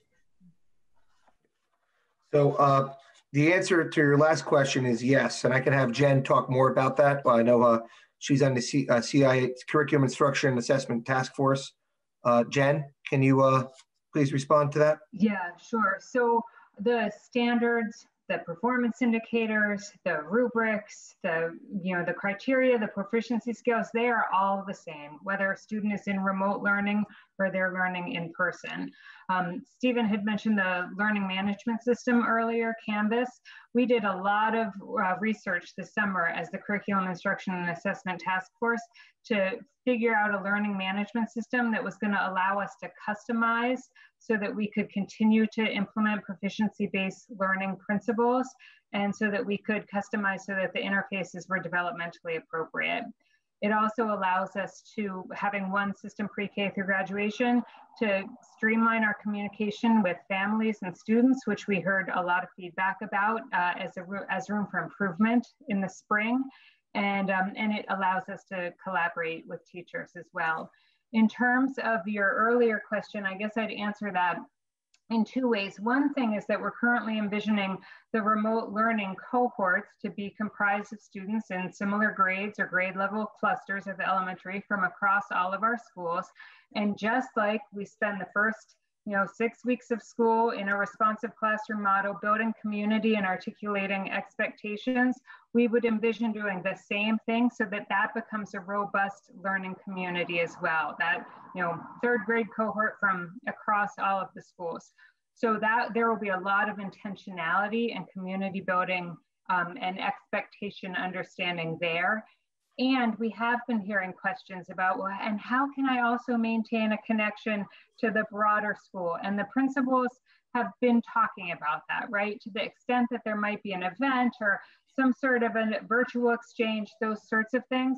We do not have all of the details ironed out, but it is definitely something that we're all thinking about, so that one day when kids can all be back in person, we will have preserved those relationships as well. Thank you, Jen. Wonderful. Thank you, everyone. Scott, I'm very sorry, Scott. Okay. Just one the topics that I haven't gotten to address, and that I hope that we will have an opportunity to do as a board, to continue to ask these questions, are about the balancing act that in the decision making between the deleterious effects of remote learning, part-time remote learning, how those effects stack up, the more time a child spends out of the class, and how we're balancing that against public health. Also more about the mechanics of how quarantine and isolation in schools, should a kid become sick, how that happens. I have more questions about the resilience of the system, where the pain points are here, and particularly around how we will know each day if we have enough staff on hand to operate each school, given the what we approved last week in terms of letting their kids come either as enrolled students or in their remote learning pods. Thank you for bearing with me. I appreciate everyone's patience. Of course. Thank you, Jonas. It's a good illustration of just how fiendishly complicated this whole business is. So I hope it's with some sense of relief that we move on to the fairly simple and straightforward part of the meeting, which is the consent agenda.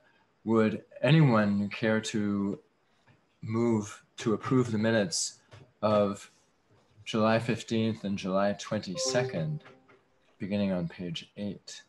This is Diane. I so move. Thank you, Diane. Is there a second? Second. Thank you, I'll Flora. Thanks, Jael and Jill, as backups. Any changes to the minutes? Any questions? Scott, I have a minor one. It's Jill. Sure, Jill. Lisa, it looked to me like in the minutes of July 22nd, my name is spelled correctly in the part up top where it lists who was present, but in the body of the minutes, it's spelled Olson with an E-N. It should be Olson with an O-N. Thanks, that's an easy fix, sorry. Yeah. Got that, Lisa? And Chris, I see your hand up.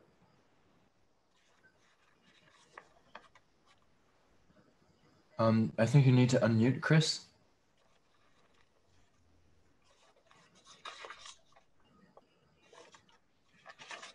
It okay. was up from before. I just didn't unraise it. Thank you. Oh, okay, great. All right. So if we're ready then to vote on the minutes of July 15th and July 22nd, please click yes if you approve and no if you disapprove. And I'm seeing all the yeses. Jael, you're good? Yeah, I just accidentally hit the hand. Oh, okay, great. Great, okay, minutes are approved. Now, motion to approve the board orders, whoever has them handy, please feel free to read them out. I will do so. I move that we approve the board orders in the amount of $180,213.21, $223,813.09, and $8,812.18. Excellent. Thank you, Jonas. Is there a second? Floor seconds. Great. Are there questions about the board orders? Lindy, did you have a question?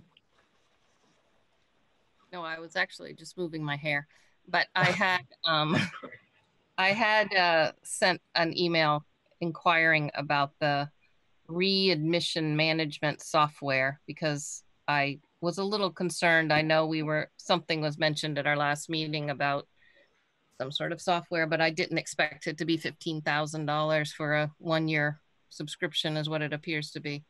So I just wanted to voice that, which I had done earlier, as far as I think some of these COVID expenses have been Cadillacs or Mercedes or Audis or something.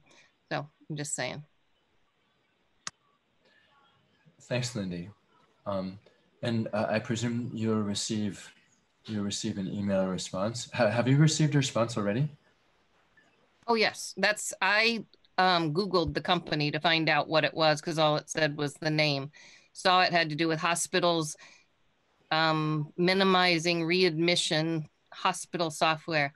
I thought when parents were filling out their checklist or whatever, it would be a simple Google sheet or something in our already student management system or through Google, but not a full-blown hospital software system. So I was a little surprised. Mm-hmm. Thanks. Other questions about the board orders? All right. All in favor of approving the board orders as moved by Jonas and seconded by Flor, please click yes. If you disapprove, please click no.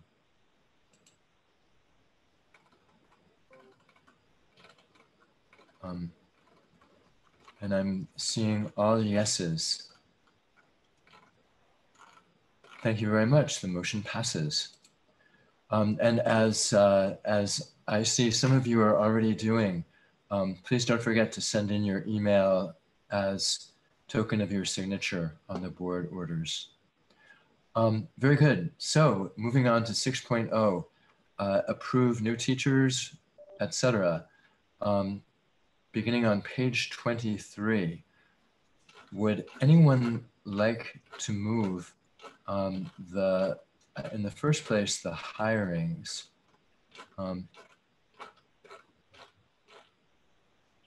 new teacher nominations. I move that we approve the new teacher nominations. Great. Would you mind Heather? moving up? Yes, I move that we approve Heather Clark Warner, East Montpelier Pre-K teacher at 0.4 FTE. Kevin Richards, U32 Social Studies teacher at 1 FTE. Jessica Abisla, the new Doty School nurse at 1 FTE. Great, thanks very much. And Dorothy, you're seconding? Yes. Thank you very much. Okay. Is there discussion of these? Thank you for including the employee nomination forms. If there's no discussion, we can go to a vote. All in favor of approving these teacher nominations, please click yes. If you're opposed, please click no.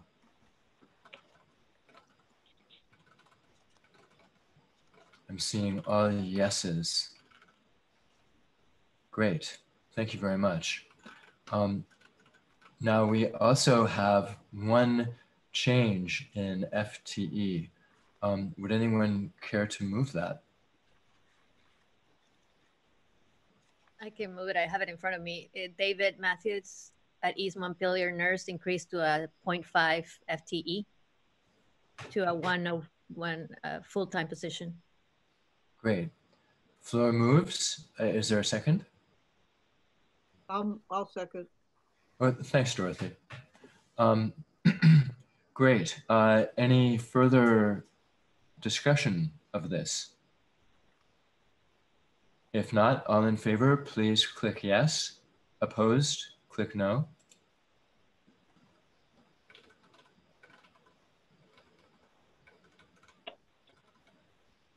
And I'm seeing once again, all yeses. The motion passes. Wonderful. Okay, now at this point, we have, sorry, Brian. Yeah, I didn't want to, I'm sorry for jumping in. Maybe I should let you talk. I was just making sure we didn't miss the behavior interventionist position. Right, thank you. Having jumped from the back to the front again of the agenda, I'm reminded that we have this 6.2 approving the addition of one behavior interventionist. Would anyone care to move this?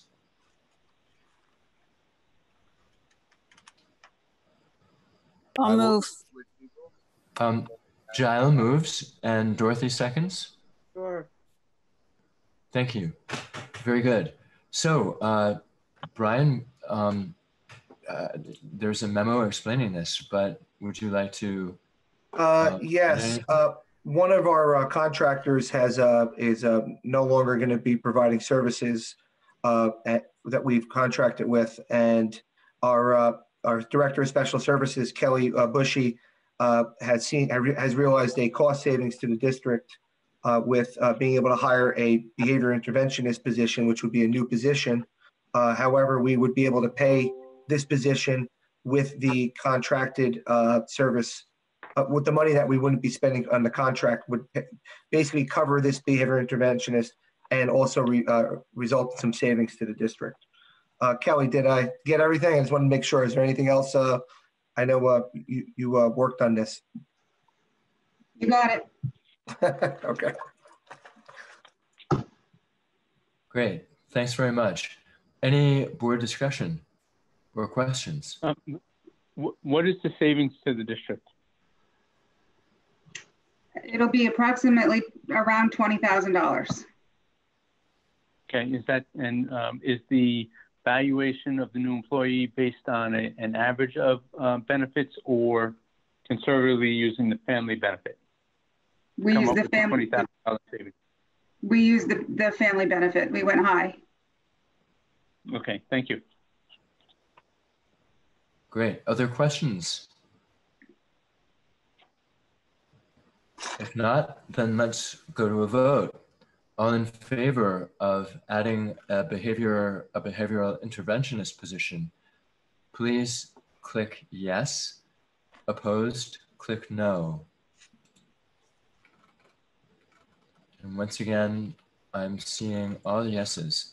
Great. Thank you, everyone. Now, almost there. However, we have at this point public comments. Scott, what? I'm sorry. I do have one other piece that came out. We had a resignation recently that someone had resigned after 46 years of service, and Kat Fair wanted to. I really wanted to speak up tonight at this section. Absolutely, yes. We're all ears. So, Moni Hudson, Mrs. Hudson, has been a paraeducator and classroom assistant at Calais since I was a kid there at Calais. She started just a couple years after I joined Calais. She has lived in Calais her whole life. She's worked in Calais her whole life. Her grandkids, her kids have gone through Calais and U32. This is an end of an era. And it's not, this is not a position that the board needs to approve or not. She's been ready for retirement. I've just held on to her every year, but this is the year that she's decided to retire. And she did write a nice letter to the board. Do you guys mind a few minutes if I read it? No. Okay. Please go right ahead. No. So Moni says, to the school board, after 46 rewarding years of being with Calais kids, I've decided to graduate to retirement. I started 3 years after the school was built, been here for all 8 principals, 7 librarians, and countless teachers. I have seen and learned numerous reading and math programs over the years, and it's been a learning experience for me as well as the kids. Most rewarding to me has been seeing Calais students become successful adults, and it's gratifying to know where they got their start. That part makes me cry. Calais Elementary will always have a place in my heart, and it's been a big part of my life for a long time, and I treasure my time there. I just wanted us to acknowledge her. That's beautiful, Kat. And Moni, you're right. She's an institution. It's impossible to imagine the school without her, actually. And she has like 10 times more energy than I do. So we wish her our very, very best. And I know she'll continue to be a very big part of the community anyway. Just hope she stays safe and healthy. So I have Brian, sorry, Fleur? I just want to tell Moni that I am at the retired Calais librarian. She's hosting me because I had no power in my house, and Moni and Karen are best friends. So the connections continue. Yeah, that's great. So Brian, is it safe now to move to 7.0? Great. All right. 7.0 is public comments part 2. So have public comments at the beginning, and no one took us up on the invitation. For now, if you're on Zoom and wish to make a public comment, I would ask you kindly click the raise hand button on the participants box, or if you're in on your phone, I guess if you just, Ursula and Lisa. Oh, this is actually Chris Stanley. Oh, hi, Chris. How you doing? Good. There's been a lot of really good questions, and there was a lot of hard work going on. With the community forum on the 19th, is there any way to delay when parents have to make their decision? there are way too many open questions, you know, to commit by tomorrow what our kids are doing.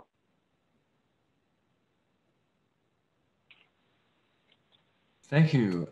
Thank you for that question. I'm not, I know the, are we in a position to answer that question at this point? I would just say that we're trying to make this, I mean, I understand the question, and because parents want as many, I know Chris has been reaching out and asking questions, and we answer more, we've been answering questions. I understand he has questions, and he's asking great questions. And a lot of times the questions we end up taking back to our team and reviewing and trying to be more thoughtful about certain things. So I thank you, Chris, and I thank you, Ursula, for your questions. Can we delay answering those pieces? I would not say we want to delay, because we do need to have answers. And I know we're going to continue to send out more information. It's going to continue to come. I think some of these questions that school board members asked today, we're going to definitely have to continue to go back and look at some of these questions that we could not answer today and try to get them out. So I think the instruction, the best way to try to say is try to answer the question as what do you call it, as well as you can with the limited information or the information that you have. And again, the guiding principle is everything we're trying to do is we're trying to be as flexible as possible. So yes, please answer the questions so we can start making decisions on what we're doing.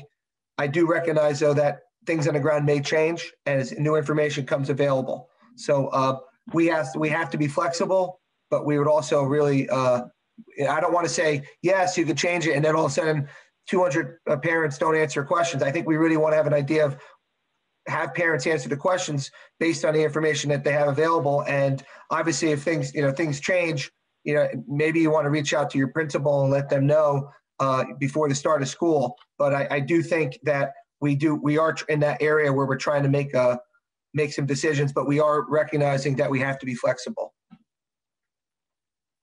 Thanks, Brian. May we move on to Lisa? And thank you, Chris and Ursula, for your question. Hi. So first, I just want to thank the board and the administration endlessly for all the work they've been doing. I know everybody is working really hard at a lot of impossible tasks. I am a 5th and 6th grade teacher at Doty, as well as a parent of 2 school-age children also at Doty.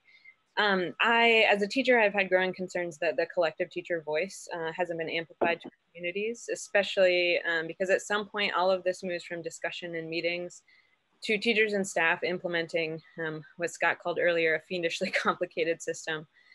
So I've written a letter to the board that many of you probably have seen as an individual, and also there is a letter in the Worcester Front Porch Forum today signed by 12 Doty teachers expressing some of our questions and concerns that haven't been answered yet. But so tonight, like Jonas, I have so many questions and it's hard to choose what to ask or what to comment on, especially as my list has grown tonight. But I'm gonna choose a teacher-focused question and ask in that capacity. So earlier, a question was asked about providing more specific information on the website rather than just policy statements. And I'll give the specific example of the claim that we're sharing with the community that there will be a robust remote learning experience and what that would look like. It was stated that the remote learning survey documents, what this experience will look like. And I have to argue that as a teacher, what I find is that the survey lets families know the hourly requirements, lets them know the tool, which is Canvas, which teachers are yet to be trained on, which will take up a few of our days, as well as social and emotional training and protocol training. So those 10 days are getting filled very quickly. And there's a provided schedule that suggests to parents when math might happen or global citizenship might happen. But what's missing is instructional approaches. And what we know makes a robust learning experience for students is high quality instruction, strategies and tools, and teachers who are equipped to deliver that instruction. I'm a teacher, and I know that if we are selected to teach remotely, we'll be asked to add an endorsement to our license, which will require 10 credits of coursework over the course of the year. but I don't know whether we'll receive any training beforehand or if we are implementing a remote program on the go as we also are trained. And I think these are the kinds of details that really are important for families and teachers to be aware of as we say that we are ready to implement a robust program. And then, so I think these sentiments ripple through the concerns around all of the information on the website in terms of not just having policy documents and sentiments, as Chris spoke to earlier, but you know, even Kat's presentation, which, you know, I have so much respect for, and so many teachers believe that we're trying to make good plans to support students in social and emotional learning, but there's so many questions about what this looks like for us as teachers operationally and how much training we'll receive in those 10 days and if it's enough. And so I don't know what my specific question is, but I would like to see more information, specific information for families on that website. And if the board or admin want to speak to my concerns, I would love it, but I'll leave it at that for now. Wow, thanks. So let me summarize, Lisa. So you would like to see more information, and you feel like teachers need to see more information on how some of the things play out operationally, correct? Yes, and if there's not more information, then families need to know that, and you know, teachers need time to plan and be trained. And while I hear that we have 10 days, the list of things that we will need to train for in 10 days when our jobs are really going to look very new for us, is a little bit overwhelming for teachers. Yeah, and I know, and a lot of things are being placed on teachers. I get that, and then I know it's probably the hardest time to ever be a teacher, and a lot of people have not signed up for that, right? I mean, it's just a difficult situation. So I thank you for your dedication to your community and for and to your profession. The piece is so basically a lot of the times the way that we're trying to set up our communication capacity has been, the website has been kind of, you know, not going to get into the minutia of, you know, it gives you an idea of a lot of the broader ideas of what we're thinking, how we're going to be implementing and what we're going to be doing. And then I know that the principals typically put out newsletters to their communities, and they really get into a lot of the specific details. I know that it's like an onion. You peel off an onion and there's more details that need to be added.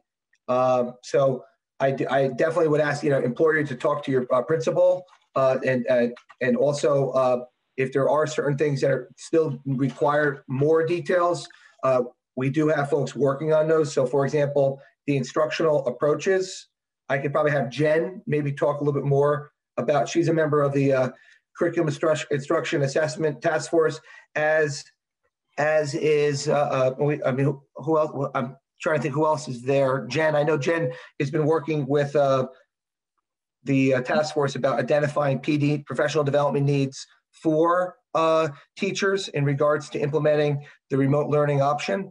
I also think if Alicia is also on that task force as well as an elementary principal, I don't know if any of you want to talk about some of the work that we're working on, because I did see your letter, and I thought that there was a lot of questions that you had. I thought that there was a lot of things that folks have either answered or maybe haven't provided out to you directly. And then there's also some questions that we still need to look at, absolutely, for sure. So Jen or Alicia, do you have anything else to add about the student learning, you know, about the learning management system and instructional approaches? So I can say a little bit, and then Jody, Alicia, and I have been working on the in-service plan together to bring to the rest of the team. But a subgroup of the Curriculum Instruction and Assessment Task Force is designing the PD around Canvas, using Canvas so that teachers will be familiar and confident with the platform, and also embedding in that training the modeling and the utilization of best practices in remote learning. So it's all sort of coming together in that way. That will be that's some of the answer. That, you know, more extensive training, as you mentioned, regarding, I mean, this is a licensed endorsement in some cases, but we are trying to provide that baseline. We also want to make sure that in utilizing Canvas, we're preparing all of our families, students, and teachers in the event that everybody has to go remote down the line, that we all feel confident and competent in our use of that platform so that we can more seamlessly transition to a period of remote learning should that be required. I don't know if Jody or Alicia has anything they want to add to that explanation. As we build our professional development, we've been working to build in best practices, as Jen said, and universal design for learning. So making sure that we remind teachers of the skills that they already have and that their experience and expertise hasn't gone away. We just need to shift how we're using it. And so helping folks to do that. And teachers are designing the PD modules for that work in those 2 weeks. We also are setting aside a great deal of time in the second week to allow for teachers to collaborate and work together, whether it's across schools at the elementary level, at grade level teams, or if it's content alike, pre-K to graduation for my cat. And at the high school, working in teams or in course alike to start building those courses in Canvas, which I think will be immensely helpful so that you can divvy up the load, so to speak. Yeah, I think the only thing that I would add to that is, you know, just thinking about the timeline, we're interviewing for the remote positions next week. And our hope is that, you know, once we've identified who those remote teachers are, we'll be able to work with them and developing the plans really for what, you know, what more of those specific details look like. We wanted to come up with kind of the framework, but those details have yet to be determined. And we're hoping that the remote teachers will help with that. Many thanks. Thank you. I believe the telephone 324-6622 unmuted. Is that? Yes. Hi, Scott. Corinne. Corinne. Hello, Corinne. How are you? So, I'm great. Thank you. Hope you guys are all doing okay. At least you don't have a drive home. I did send an email along with this. So I get it that you may not have answers to it, and I will look forward to the frequently asked questions. But some of the things I haven't heard are, and I've read as much as I can on the news site and in principals' newsletters and so forth, but I have not seen, or I missed, what the vocational student plans are, what with them going back and forth between two schools. And I haven't heard if staff and substitutes will be working in more than one school. I'm wondering if school photos will be taken as usual. I'm wondering if instead of thinking about using tents at all, if people have thought about having at least one large shelter at each school, because besides the expense and the hassle of putting tents up and down, if you own it, you actually have to store it too. And I mean a shelter larger than the one that's currently at BES. And the last thing I want to note is, please don't wait to put up the frequently asked questions until you have all the answers. Put it up even if you just have the questions, and then people will know that their question has been asked and the answer will be coming, and to make sure to date the answers. So if information changes and you need to update an answer based on new information, people will be able to discern what's current information. Thank you guys very much. Thank you, Corinne. Nice suggestions. Thanks. Are there other public comments? If not. Sorry, Scott, I am raising my hand again. Oh, I'm sorry, Lisa. Following Forgive me. Jonas' lead and keep asking a few. I am wondering what the process is or the plan is for hiring teachers, classroom teachers to fill the positions of those teachers who will be hired to teach remotely. With the current timeline, as I understand, there's a interview process next week for current classroom teachers who are interested in teaching remotely. So there's going to be a number of jobs to fill across the district in classroom. And so, you know, that leaves about 12 days before the 24th at best to hire teachers to fill classroom positions. Is there a plan to shift teachers around in the district to fill that? Are we posting for external folks to get those jobs? And just what is the plan for that? Yeah. So I think the preliminary plan, Lisa, is to operate within our budget, right? So trying to, I know I heard some board members tonight talking about being fiscally responsible. And so we need to see where those teachers are coming from. And also how many students, how many families are opting for the remote option and how many families are opting for in-person. So it's kind of a little bit of a puzzle, but it may involve moving some folks around.